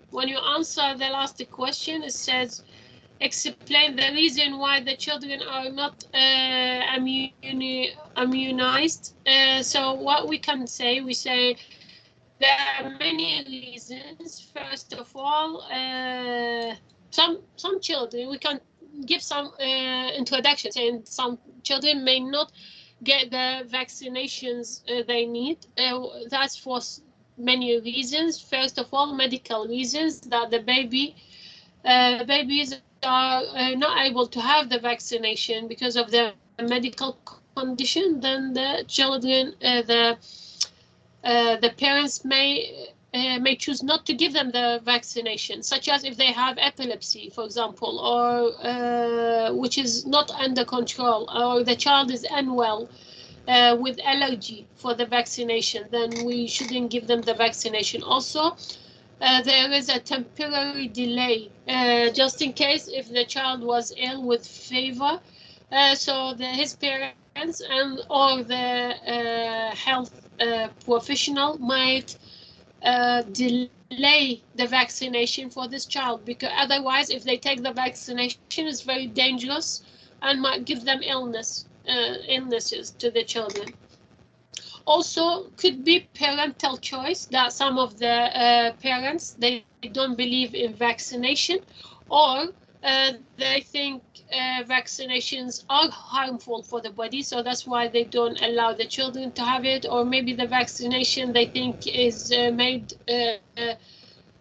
by using animals, by using it on animals, and that would put them off from having these vaccinations. Or maybe using eggs.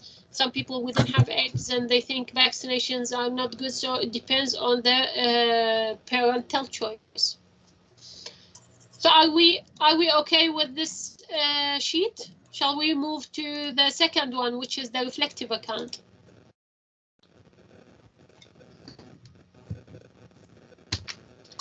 Yes, guys, do you want me to repeat any questions? Any question from the first sheet?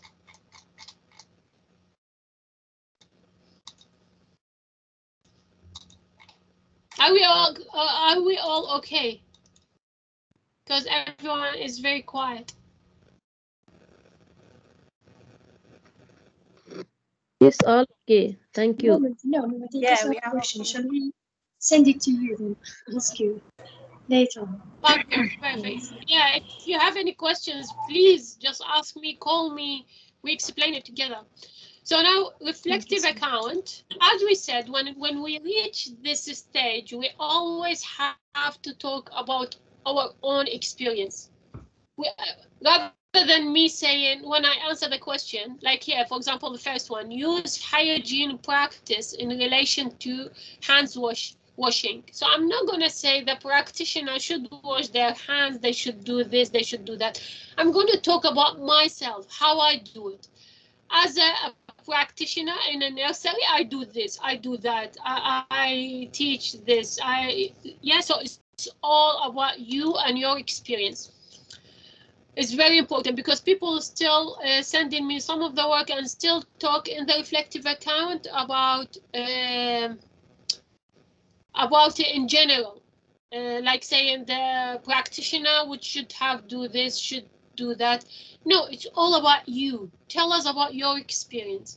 So when you have hand wash, use hygienic practice in relation to hand wash. So if I go to 2.1, let us go to 2.1.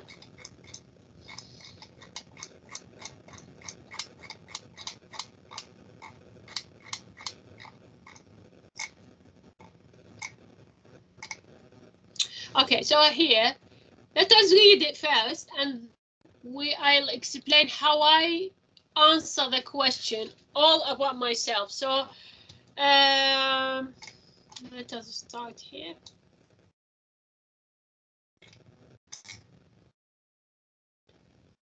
So hand washing is seen as one of the most important ways of preventing infection from spreading out. So good hand washing will prevent you from becoming ill. There are many situations where you should wash and dry your hands, even if you are in a hurry. So it's very important because you're working with vulnerable kids, so you need to take care of your hygiene. Make sure your hands are always clean. So for more on when children should wash their hands, so this is for the children, but for us as adults, it says here, where is it? Let me close this one so we don't get confused. So now, use hygiene practice in relation to hand wash. So for you as a practitioner, how you would wash your hands?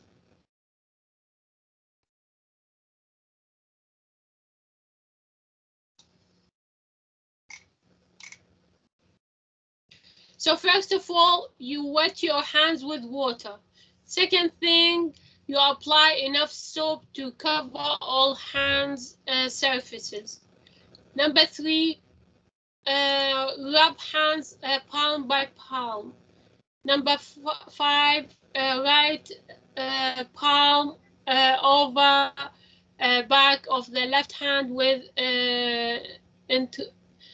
interact fingers. They should be and vice versa. So can you see the picture? The way I wash my hands. So I rub the right palm over the back of the left hand, so the fingers are rubbed together, and then the other way as well. And after that, palm to palm with fingers as well interlaced, and then backs of finger to oppositing of the palm with fingers, so that you can rub them together. And then this what I want you to do, I want you to say it, to write it down as if you are the person who's doing this. So for you say, as a practitioner, I need my hands to be washed and clean at all times to avoid spreading of infection.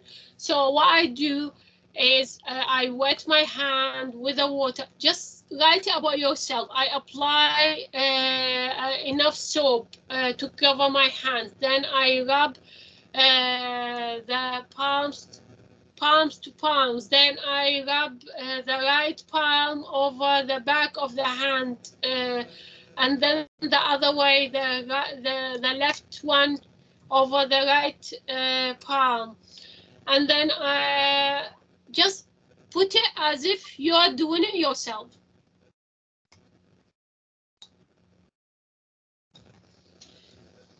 Okay, then you rub your thumb by using your left hand.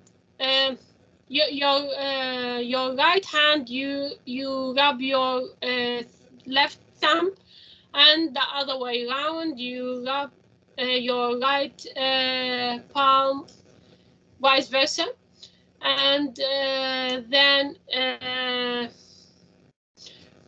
you do the rubbing backwards as well on the middle of your hands, fingers to the right and left, and then vice versa.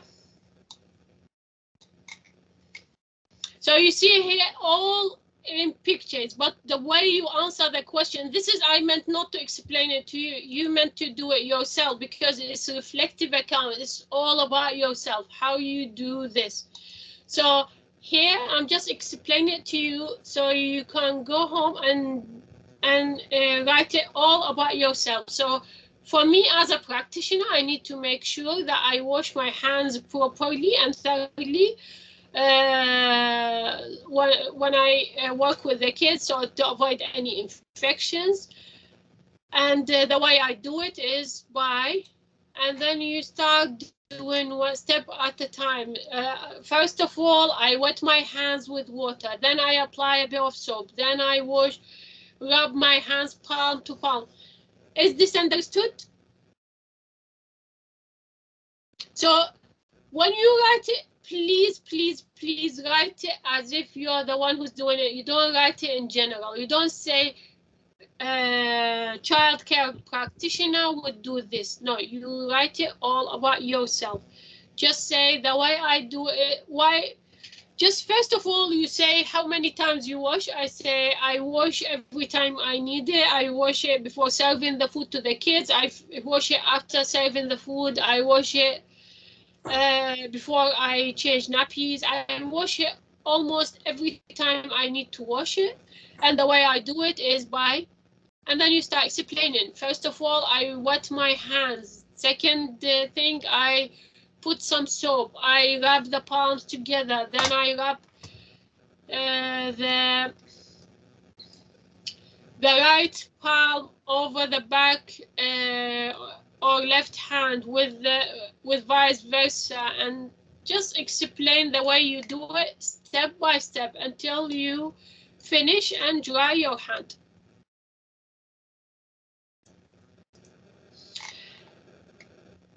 And now when you reach this stage where it says food hygiene, what's your action towards food hygiene? So what do you do?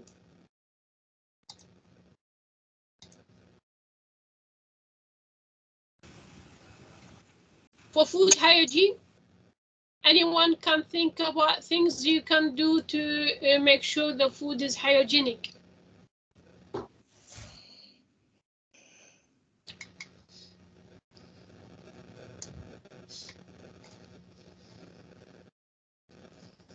If the food is I not will make sure the hygienic, food is healthy, the food is clean. Yes, very good. Because why? Because if the food is not clean and not hygienic way of doing it, what is going to happen? We're going to give the children food poisoning. So it's very important that we take care of the food hygiene. So how would you do that? So you say, like now, if I want to answer the question, I say I take extreme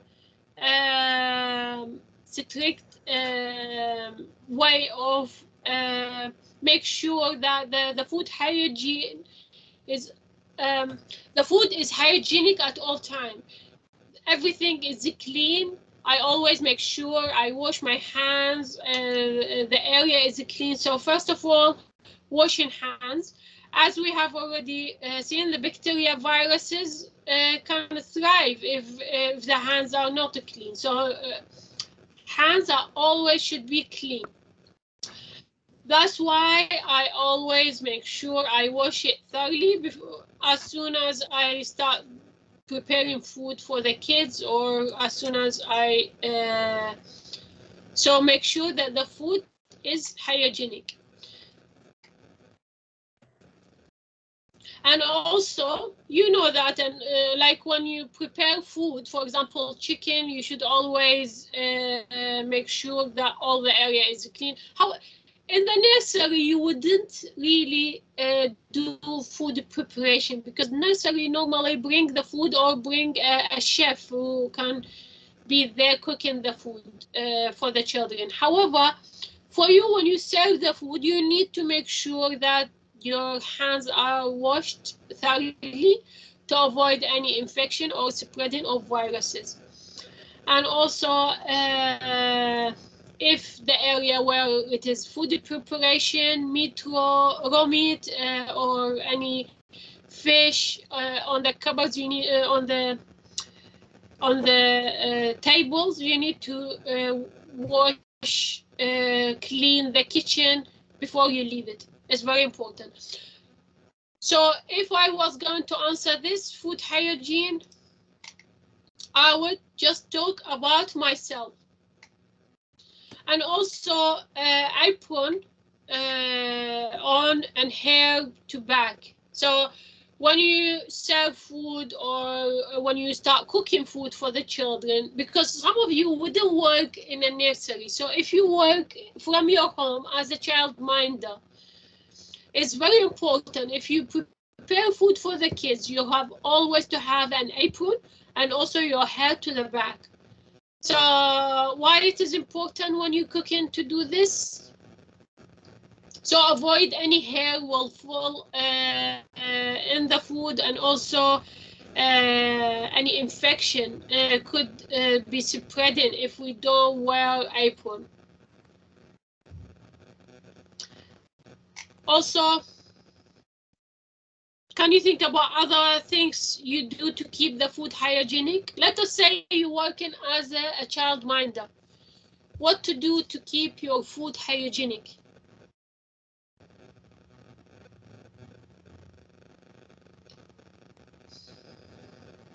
So do you have any cuts in your hands? If you have any cuts or any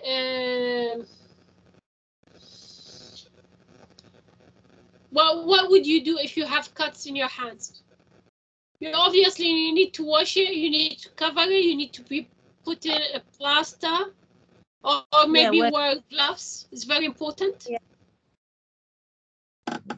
And also you need the surface in the kitchen to be clean at all times. So if you prepare food for the children, make sure you wipe up the table, clean it. If you cut any meat or fish, you need to clean it as soon as possible, because you have lots of viruses will come on the table if you don't do that as soon as possible.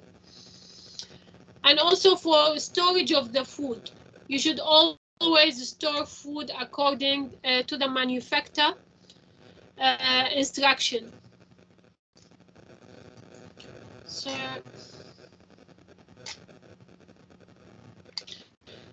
yeah, so you should always store the food according to the manufacturer instructions. So you don't keep, for example, milk, you don't keep it outside. You should always put it in the fridge. And so on for any food. You need to read the instructions and do it exactly in the same way. So for food that needs refrigeration or freezing, you should always make sure it's the right temperature in the fridge or the freezer. Most important thing in food is to make sure that food has already been cooked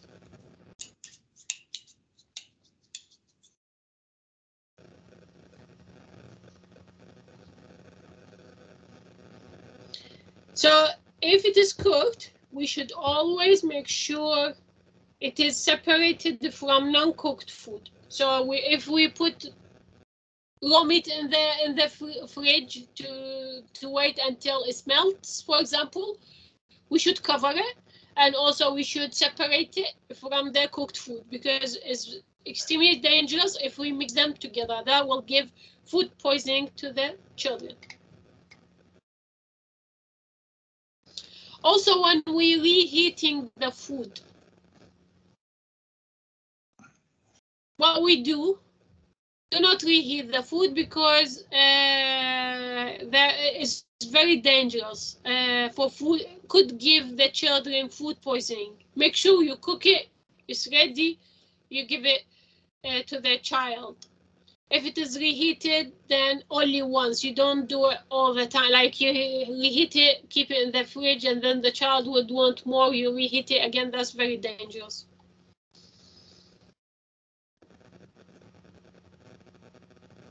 Obviously, you need to wash the fruit and vegetables. So this is all if you are working from home, if you are a child minder. Because if you're working from home as a child minder, you will be doing all these small things. You will be cooking for the children, you will be changing for the children, you will be playing with the children. You might bring an assistant to help you if you have a lot more children than you can handle. But you need to do this, make sure you do it. So washing fruit and vegetables is very important. As well as that, when you cook meat, fish, eggs, you have to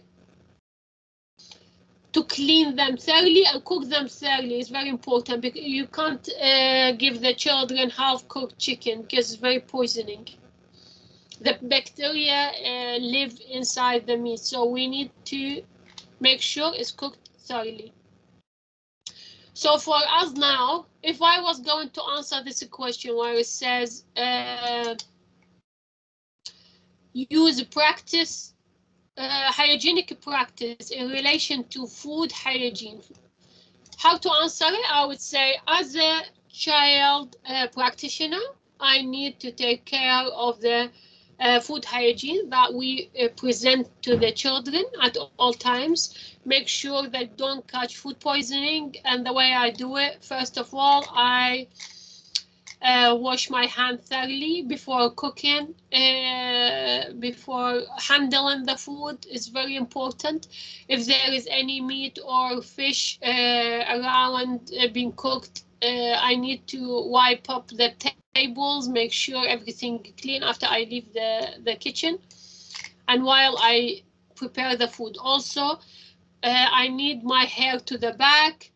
And I wear apron when I take care of the kids, and if I prepare food for them as a child minder.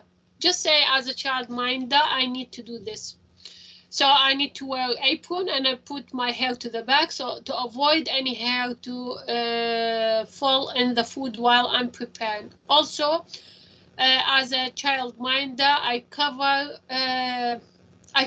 any cuts in my hands. So if I have any cuts because of I was cutting salads or anything, I need to use a plaster to cover it. Also, I use gloves to make sure it's very clean and hygienic when I prepare food. Also, I need to clean the surfaces, very important. So if I cook or cut anything on the table, I make sure I clean it before I start cutting on it, and also I clean it after I finish, especially if it is meat or fish. And also storing the food. When I store food, I make sure that the cooked food is stored away from the raw food. It is very dangerous to keep them together in the same spot. And also I make sure we have the right temperature for the fridge and freezer to avoid any food poisoning. And also for the reheating the food, mostly is better I cook the food and straight away give it to the children. And if I reheat it, then I reheat it once. I don't do it more often because it's not really healthy. The food will lose all the nutritions, and also could like help the bacteria to start grow, especially in rice. If you keep heating the rice so many times, it's very dangerous. And also washing fruit and vegetables. So when I give the children any fruit or vegetables like carrots or tomatoes, or I clean it properly and cut it and peel it. Make sure there is no dust or dirt on the fruit or vegetables at all times. And also when cooking meals, I make sure it's cooked thoroughly, especially if it is eggs or fish or chicken. Otherwise, it could give the children food poisoning. So this is how to answer the first part of the question. Now, what about formula feed? Do we know what's formula feed? Any one of you can explain for us what's the formula feed? It's the powder milk that you give to the children. So the formula feed is the milk given to the babies instead of the breast milk. So straight away after 6 months, when you move them from breastfeeding to formula feed, how would you do it?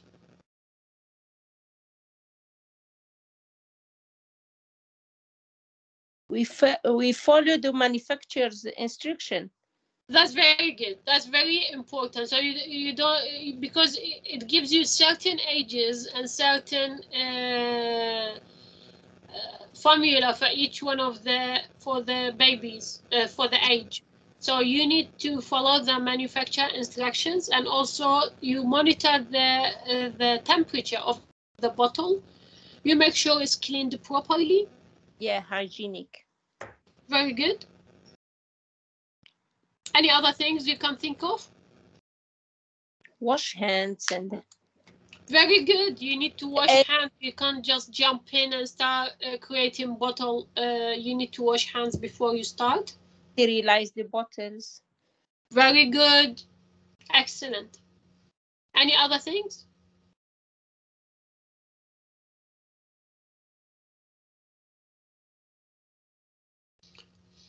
So how would you answer it? Like, you've been telling us lots of information, good information about the feed, the powder milk or the formula feed.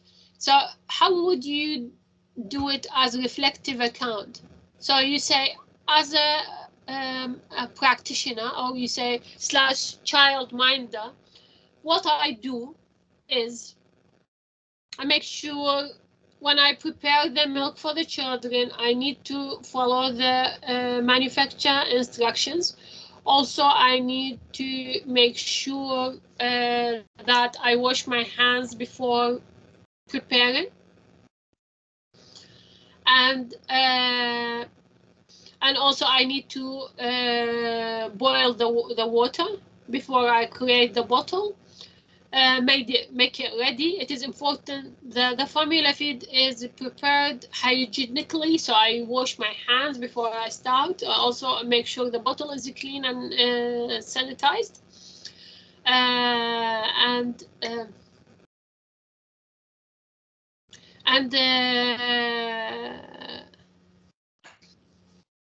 also, what check else? the temperature of the food, the milk, before you give it to the child. Very good.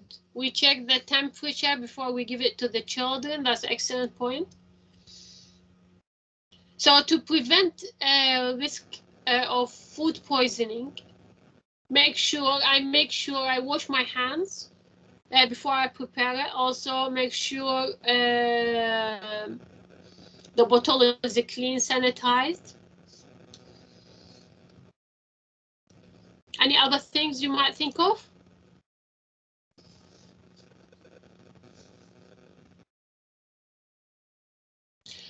would you prepare ahead of the time, like in the morning you do so many bottles and put it in the fridge and wait until you need it? You wouldn't, would you? So what we should do, we should make it ready on time. Whenever we need them, we start making these bottles for the children. And also we make it hygienically. Yes, sorry.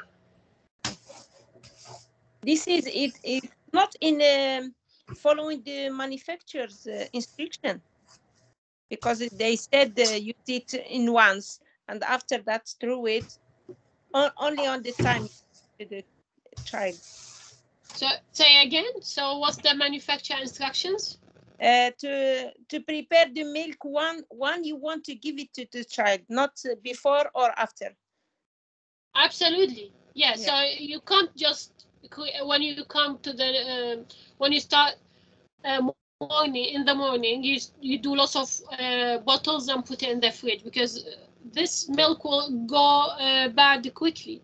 So you prepare them whenever you need them. That's very good.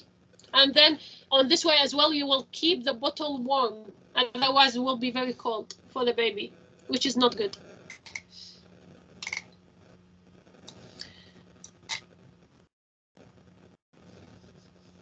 Okay, now if we go to the dealing with the spillages safely. So how would you deal with the spillages safely?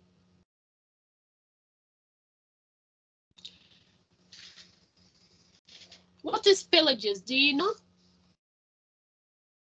Water or any liquid on the surface or on the floor. So maybe it's dangerous for kids.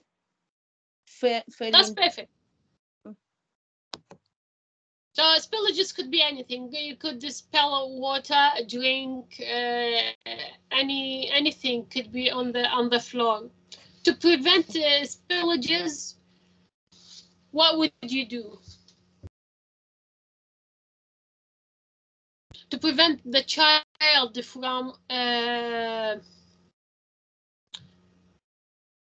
to prevent any spread of germs, or the how you handle the spillages, basically. First of all, you remove the children from the area. Let us say you are working with water and you spilled lots of it on the floor. Okay. So what would you do? First of all, I take the kids away from that area. Yes. Keep the children away. Yes, very good. And then clean to wipe it. Yes, clean the area. Yeah. Wash your hands after. Very good. And also you put the gloves. Yeah. You wear apron so you don't make your clothes dirty. Yeah. You wear your apron. You start wiping the floor, cleaning properly. And also you need disinfectant products. Make sure the area is cleaned properly, and then paper towels to wipe it up. Okay. And the paper towels to mop it. So now you need to dry as well after you wash it. Put these papers in a plastic bag after you finish. Once the floor is being particularly cleaned, put some disinfectant to make sure the area is doesn't have any germs, and then put the clothes or paper towel in a plastic bag, because your clothes might be dirty by now, so you need to get changed. The apron, especially the apron, just put it in a bag and dry the area, because it's very important to dry it, and throw any plastic bag in the waste bin if they are disposable. Normally these aprons are disposable, so you get rid of them in a waste bin, and then remove everything, throw it away, and you finish the cleaning. Make sure your hands are clean thoroughly. So let us go back to answer this question where it says dealing with the spillages. Just say spillages might happen if I was working in a nursery or as a child minder. So what I should do? So can you see how the way I'm answering this? I'm answering it as if the question is for me. So it's all about my experience, the way I handle the situation. It's not about anyone else. That's why it's reflective account, because you reflect on your own experience. So I'm gonna say I'm saying the way I handle the spillages is by make sure I remove all the children from the area. These spillages could be water, could be toileting from the potty, could be anything. Any accident happened if the child is sick. So what I should do, I take all these children away from the area, then start cleaning. First of all, I put on disposable gloves and disposable apron, and then I start cleaning using disinfectant in the area. I use some paper towels because I can throw it away after I finish. I don't need to wash it again, especially if it was toileting spillages.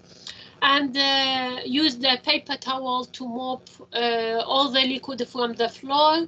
Make sure they are dry. It is a dry area. Then I put it in a plastic bag, and once the area has been cleaned, I use disinfectant onto a paper towel. So I wipe the floor again to make sure there is no germs on the floor, and then put, if there is any spillages on my clothes, that's very dangerous. You need to get changed, get rid of it, and put something else on.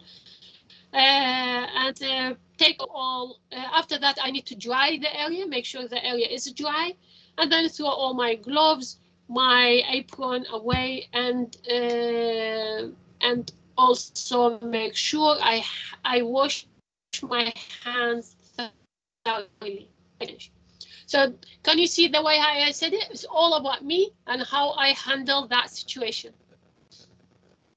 Because here, when it is reflective account, it's all about your skills. The awarding body put the reflective account to check on your skills. How much skills do you have to deal with certain situations? So now, safe disposal of waste. So how you handle safe disposal of waste? Can you think about ways to do it?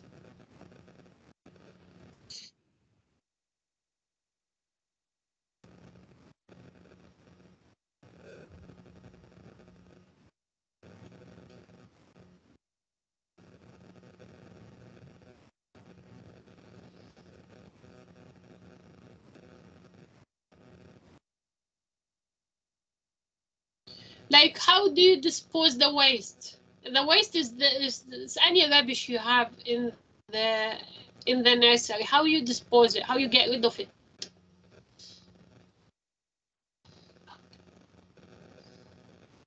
So there are different ways that childminder and nannies handle the waste. So if it is childminder and nannies, they handle it in a different way, and also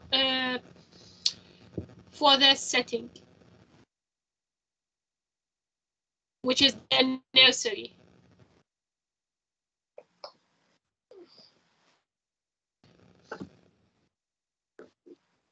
So for the nursery, there are separate bins, indoors and outdoors. So for these bins, you can put the nappies, the soiled paper, towels, anything has been in contact with the blood, faces, vomit, feces, sorry, urine, vomit. all these things, they have certain bin for them. They don't mix it with other bins. Like for us at home, let us say I work as a childminder, I would have the normal bins, which is the one for the cartons, the one for the plastic, the one. While for the nursery, they have yellow bins. These yellow bins, they have all the things which they can't mix it with the normal rubbish. Why? Because it spread infection. So these ones like nappies, like soiled paper, towels, like feces, blood, urine, vomit. So normally the nursery would have it in a yellow bin, and which is totally separated from the normal waste bin. And they will have their own lid to prevent spreading of the infection. So if you work in a setting, the disposal will be separated into this bin. So for me, I would answer this question. I would say, as a child care practitioner who work in a nursery, the way we handle the waste is we have separate bin for different items, and especially we have a yellow bin where I put in it all the things which I can't mix with the normal with the general waste, such as any nappies, any soiled paper, any blood, feces, vomit, any urine, any clothing which is being in contact with the blood, and we want to get rid of it. So all these will be in a different bin, which is the yellow bin. So what I'm going to say, I use the yellow bin to dispose all these items because we have a yellow bin in the nursery, so I use it to dispose all these items, and this bin it has a lid to avoid infection, spreading of the infection.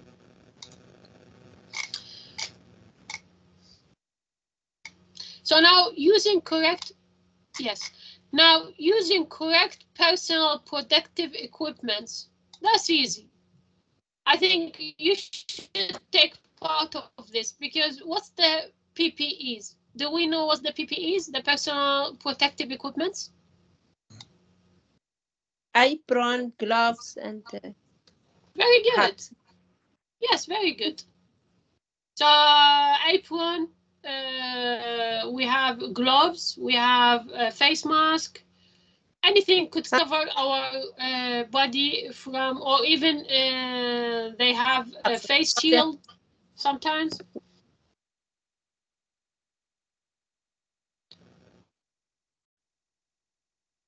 So under the Health and Safety Act 1974, you have a duty to use them if they are provided. So you don't just go and grab them from your home and start using them. No, if the nursery provide them, then you should use them at all times.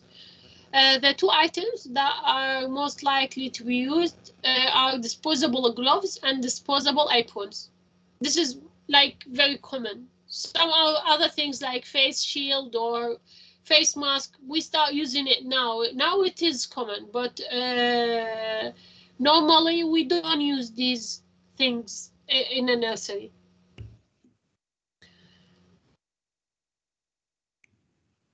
This should be used every time you change nappy. So every time I change nappy, I go and put my gloves on, put my apron on, and if I come in contact with the blood as well, I use the PPEs. If there is any, for example, vomit or urine, I would handle it from the floor, and then I need to use my gloves and apron. Feces, spillages, vomit, you always have to use the PPEs. So if I was going to answer this question, I would say I always make sure in the nursery I use the correct protection equipments, PPEs, which is in the nursery, as long as they provide me with them, I have to use them according to the Health and Safety Act 1994. So I use the apron and the face mask when I do nappy changing, when I wipe the floor because of the spillages, when there is any blood or any feces or any urine or any spillages, toilet spillages on the floor, I need to make sure I use it. And also after I take them off, I wash my hands thoroughly. It's very important.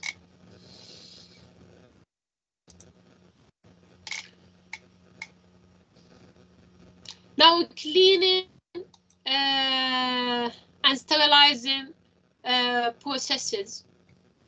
So what do you do in the term of cleaning and sterilizing? Do we know what's the sterilizing? Disinfect the tools or the objects from antibacteria with the specific machines or boiling them or some project, cleaning Very project. Good. Very good. So sterilizing is just putting things in hot water to kill the germs and bacteria, like any equipment you use, bottles, anything. If you put it in hot water, that's sterilizing. And all settings have to be kept clean. That's why it is one of the requirements to do cleaning and sanitizing, sterilizing. So cleaning, who does general cleaning? Depends on the setting. So for example, if you're working in a large setting, there will be a cleaner, a caretaker who cleans the area. If you're working in a very small place, then it's the responsibility for everyone to clean. Whatever there is spillages, everyone will have to take part and clean it.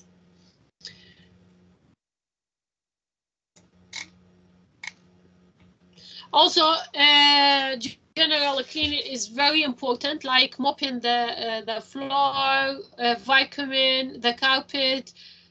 We need to make sure that the environment is always clean and hygienic for the children.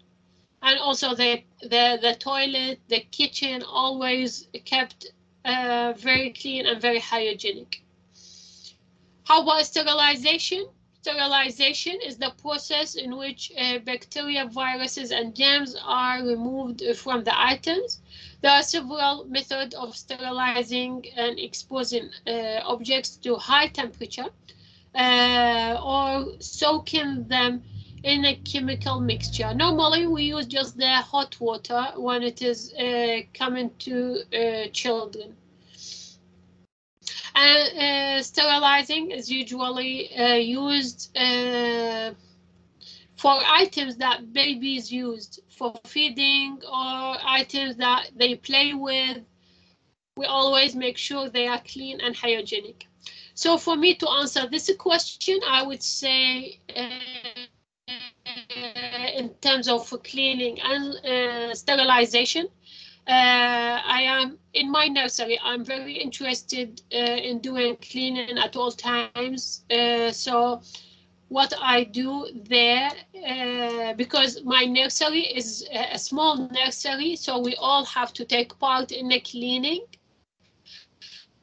So whenever there is spillages on the floor, I do the mopping and disinfectant after I finish. And also I do cleaning, make sure the kitchen area and the toilet are always clean with my colleagues, because we are a very small nursery. Or you can say I work in a very big nursery where there is a cleaner and caretaker. But for me, I'd rather you saying what you should do if you are in a small nursery. So for me, if I was going to answer, I would say as a childcare practitioner. I work in a small daycare nursery, and what I do there is me and my colleague, we work as one team. We clean the areas at all times, make sure the floor are mopped, and we do hoovering for the carpet, so the children are always safe and secure. Also, if there is any spillages, we do it as one team. So what I do, I bring mop and try to clean it if it is water, but if it is another type of spillages like urine or feces, or I try to use a kitchen towel, make sure put it in a plastic bag, get rid of it, and then clean it again with the disinfectant, and then dry it, make sure that there is no germs in the area. And also for sanitizing, I would put that I do sanitization for all the bottles when I take care of the babies in my nursery. I always make sure I put them in hot water to kill all the germs, very hot temperature, to kill all the germs and soak them for quite a while until they are clean and hygienic. Then I can use them to feed the babies. So it's all about you, about how you do things, yeah? Now, how about supporting children in personal physical care routine in relation to toileting and nappy changing? So how would you support the children? Now, if I go to 5.1,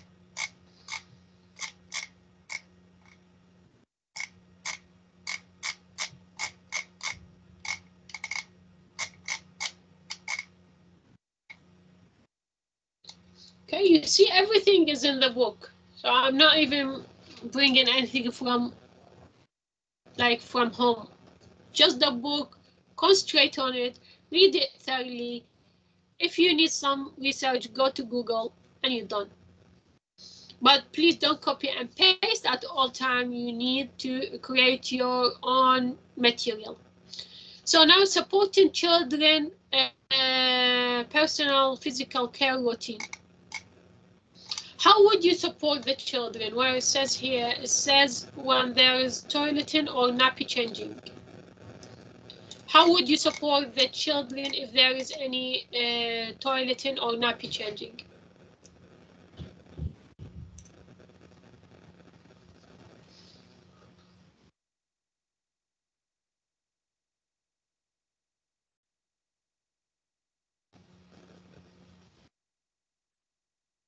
Can any one of you tell me ways to support these children?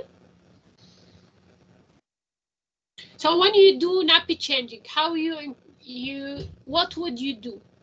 Should you just bring the nappy changer and go, or do you do any interaction with the kid?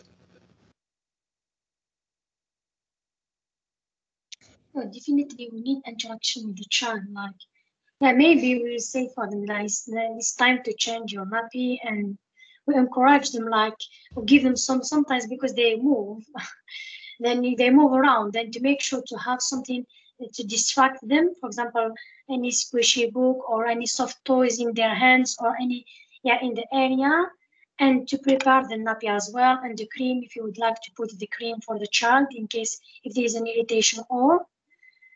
But first of all, like what you said, to prepare the area, put the apron, your gloves, prepare how you will just change the nappy for the child, and get something to distract, distract them while you're doing this. And you can tell them like it's time to change. You will feel clean and you will be more comfortable. You talk, the child, even if they cannot understand you, but you keep talking with them, and you will do it. Excellent. That's very good. So for you as a practitioner, now if you want to answer it, talk about yourself, how you do it. Just say, me as a practitioner, I I work in a nursery, the way I support the children while they do toileting or I do any nappy changing. For example, when I do the nappy changing, I try to encourage the children to make movement while I undressing them. Also, I should always not use mobiles. And also encourage the toddlers to find their clean nappy and bring it to you to change them, so you can speak to the children. Shall we change the nappy now? And then you can ask the child to bring the nappy. That's a very good point. Your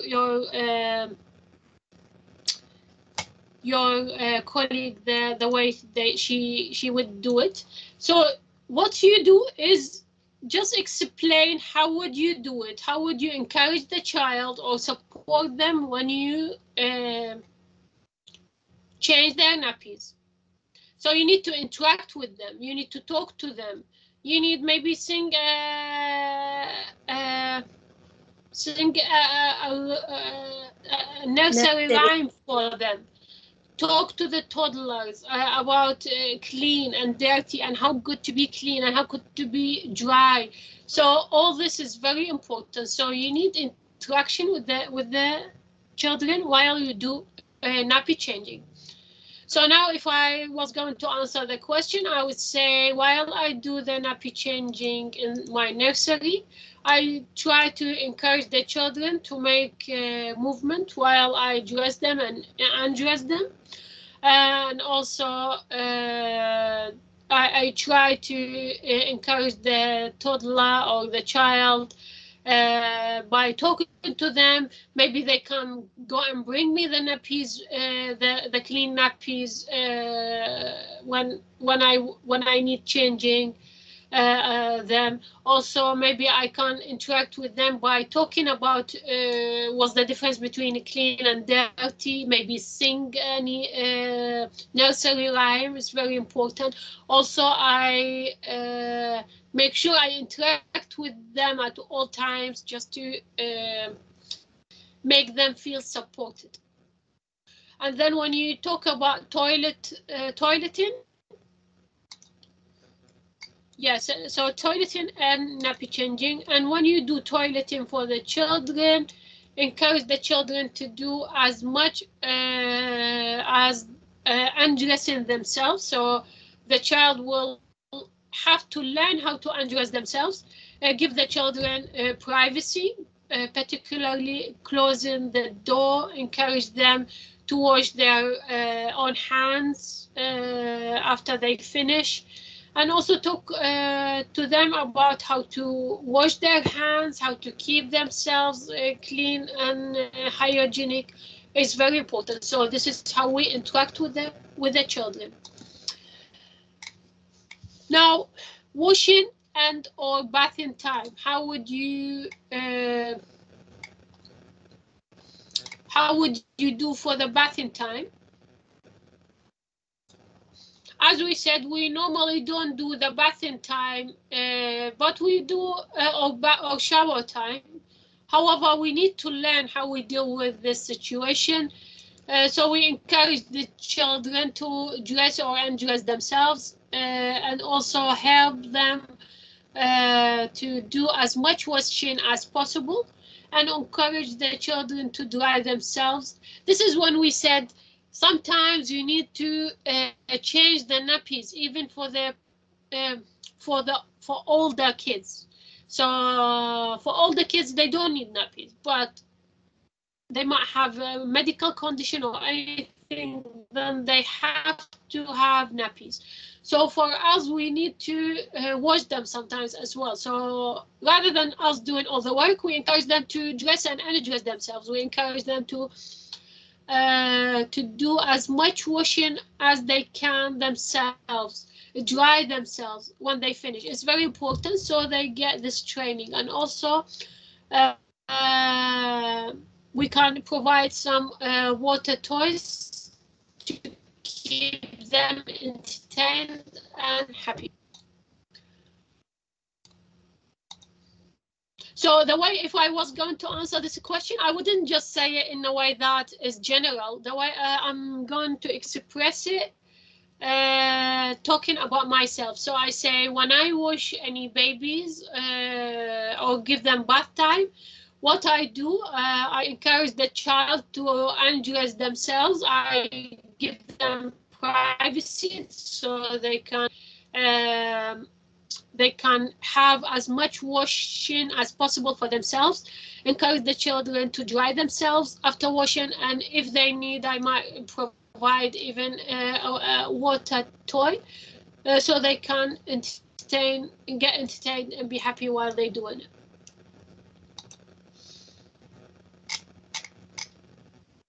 Now, skincare and teeth. How would you support the child to do their skin care and teeth?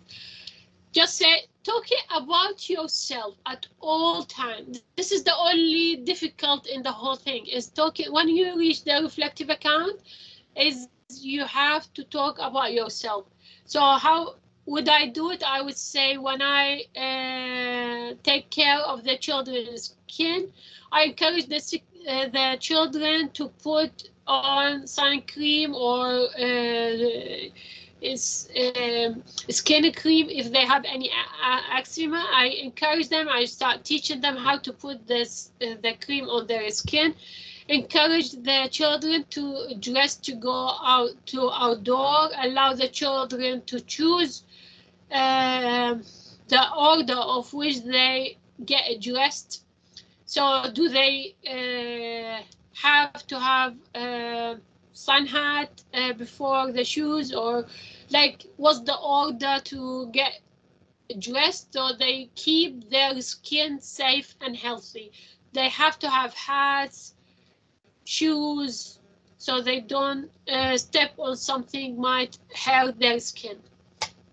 So how we encourage them? We encourage them by talking to the children about the weather, about how to keep their skin safe and healthy, and how to use the sun cream. So if I was going to answer this question for the skin, I would say as a nursery practitioner, I always encourage the children to put sun cream on their skin to make sure it's all protected from the sun. And also I encourage them to put skin cream if they have any eczema. And also encourage them to put on heavy wear, or make sure to dress up correctly to fit with the weather, so to protect their skin. So if they need any hat or any shoes, they choose the order how they put it on. And also I need always to talk to them about the weather, about how we can keep our skin safe from the sun, how to and the link between our clothing and our health. Like we don't get flu if we wear protective clothing and extra thick for winter, for example. And now for the hair, what would you do for the hair? Just say, as a practitioner, I look for ways to help the children at all times about their hair. I wash their hair, maybe give them a brush and brush it in front of the mirror if they haven't brushed their hair. Also encourage the children to do as much as they can by themselves. And with the children who have long hair, encourage them to choose different hairstyle. Maybe say, oh, Harry, what about if you maybe cut your hair? Isn't that would be easier for you? So you don't need to keep brushing your hair every day, or brushing it every day twice or 3 times. Maybe brush it only once if it is short and easy to maintain, easy to wash.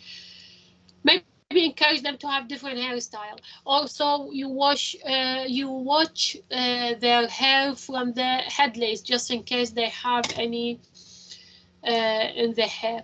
And also you can encourage the children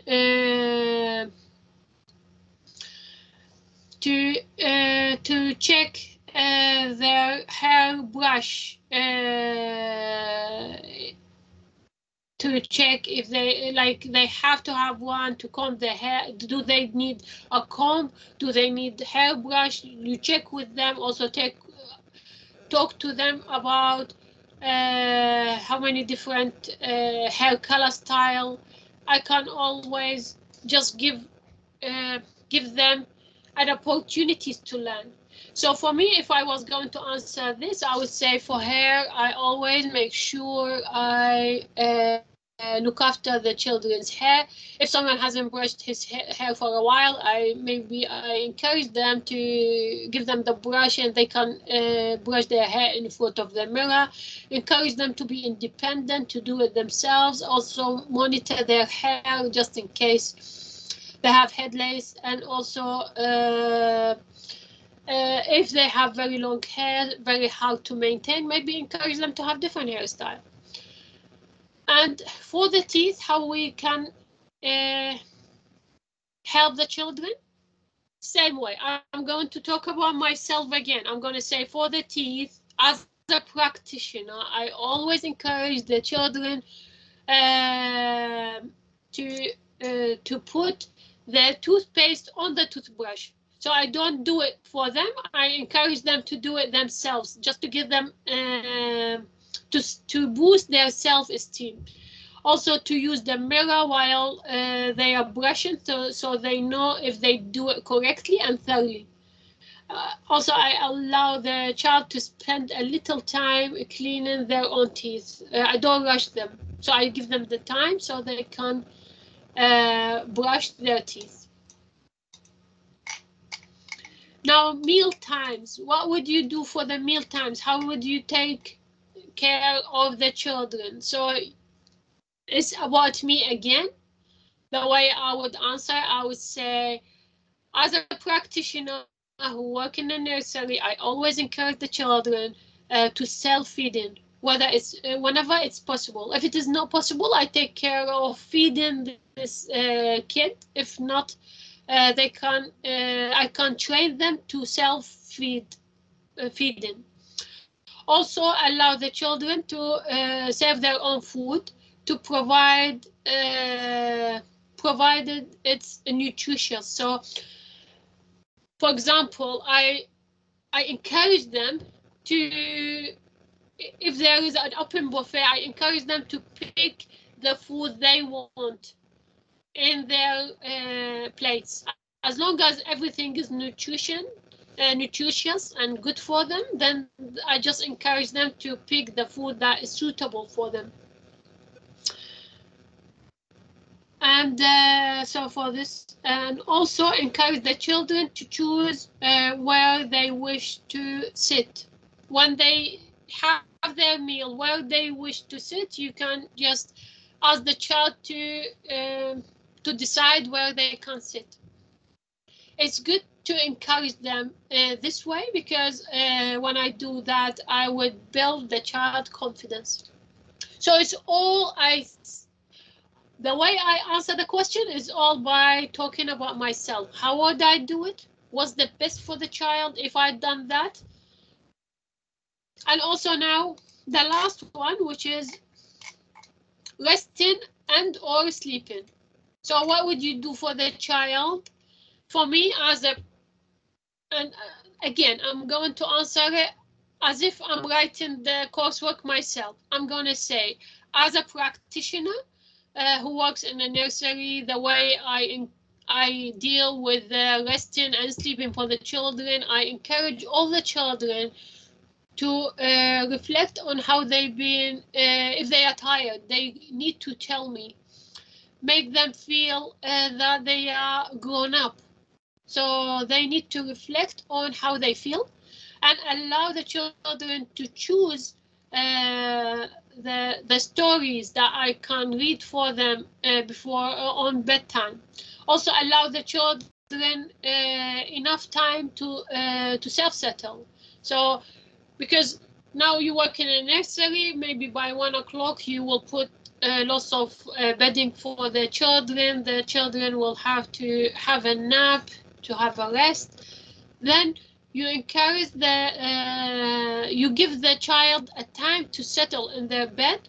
Also, give the child a choice of resting activities, include sharing stories with them. So if I was going to answer this again, I would say, as a practitioner who works in a nursery, I do lots of activities to make sure that I encourage the children I ask the children to make sure they reflect on their own experience about how they feel, if they feel tired or not tired. Allow the children to choose their stories that I'm going to read it before bedtime. Also allow the children enough time to settle in their bed and give them the choice to rest between activities. So I don't force the children. I don't tell them all to rest on the same time. Whenever I just tell the child whenever he feels tired, he should or she should take a rest. But then if they overdo it, I will ask them to have a rest. But normally I just give the child a choice to rest between activities, including sharing stories with them, as like the way that they rest. So how are we doing so far? This is we done with Unit 3. As we said, if we want to answer the first sheet, it's all from the book. You just need to read it, write it in your own way, or go to Google as well, make some research. That would be good. But I don't want you to copy and paste. You write it in your own way. Also, for the reflective account, make sure it's all about you. So when you answer, you say, I've done this, I've done that. You don't say, the practitioner should do this. This is how you handle the situation. No, I say, this is how I handle the situation. It's all about reflecting on your skills. How much skills do you have? You need to tell the awarding body that you have these skills to be able to do this job properly. So far, how we feeling about the subject, guys? Good, thank you. Do you want me to go over anything we've spoken about so far? Because we finished Unit 3, so if you want me to repeat anything, we can go over it and do it again. I'm happy to repeat all the unit now if you want me to. No, thank you. Please start writing. More than welcome. Please start working on your coursework today. If you need any help, let me know. I'm always there. I'm on the phone 9 to 5 every day, even in the weekend. Give me a call. We discuss it together. Explain it. Maybe I send you a link and we discuss it together.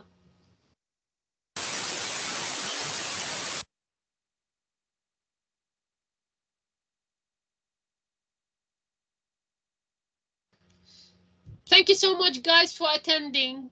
I'm going to stop recording and do this.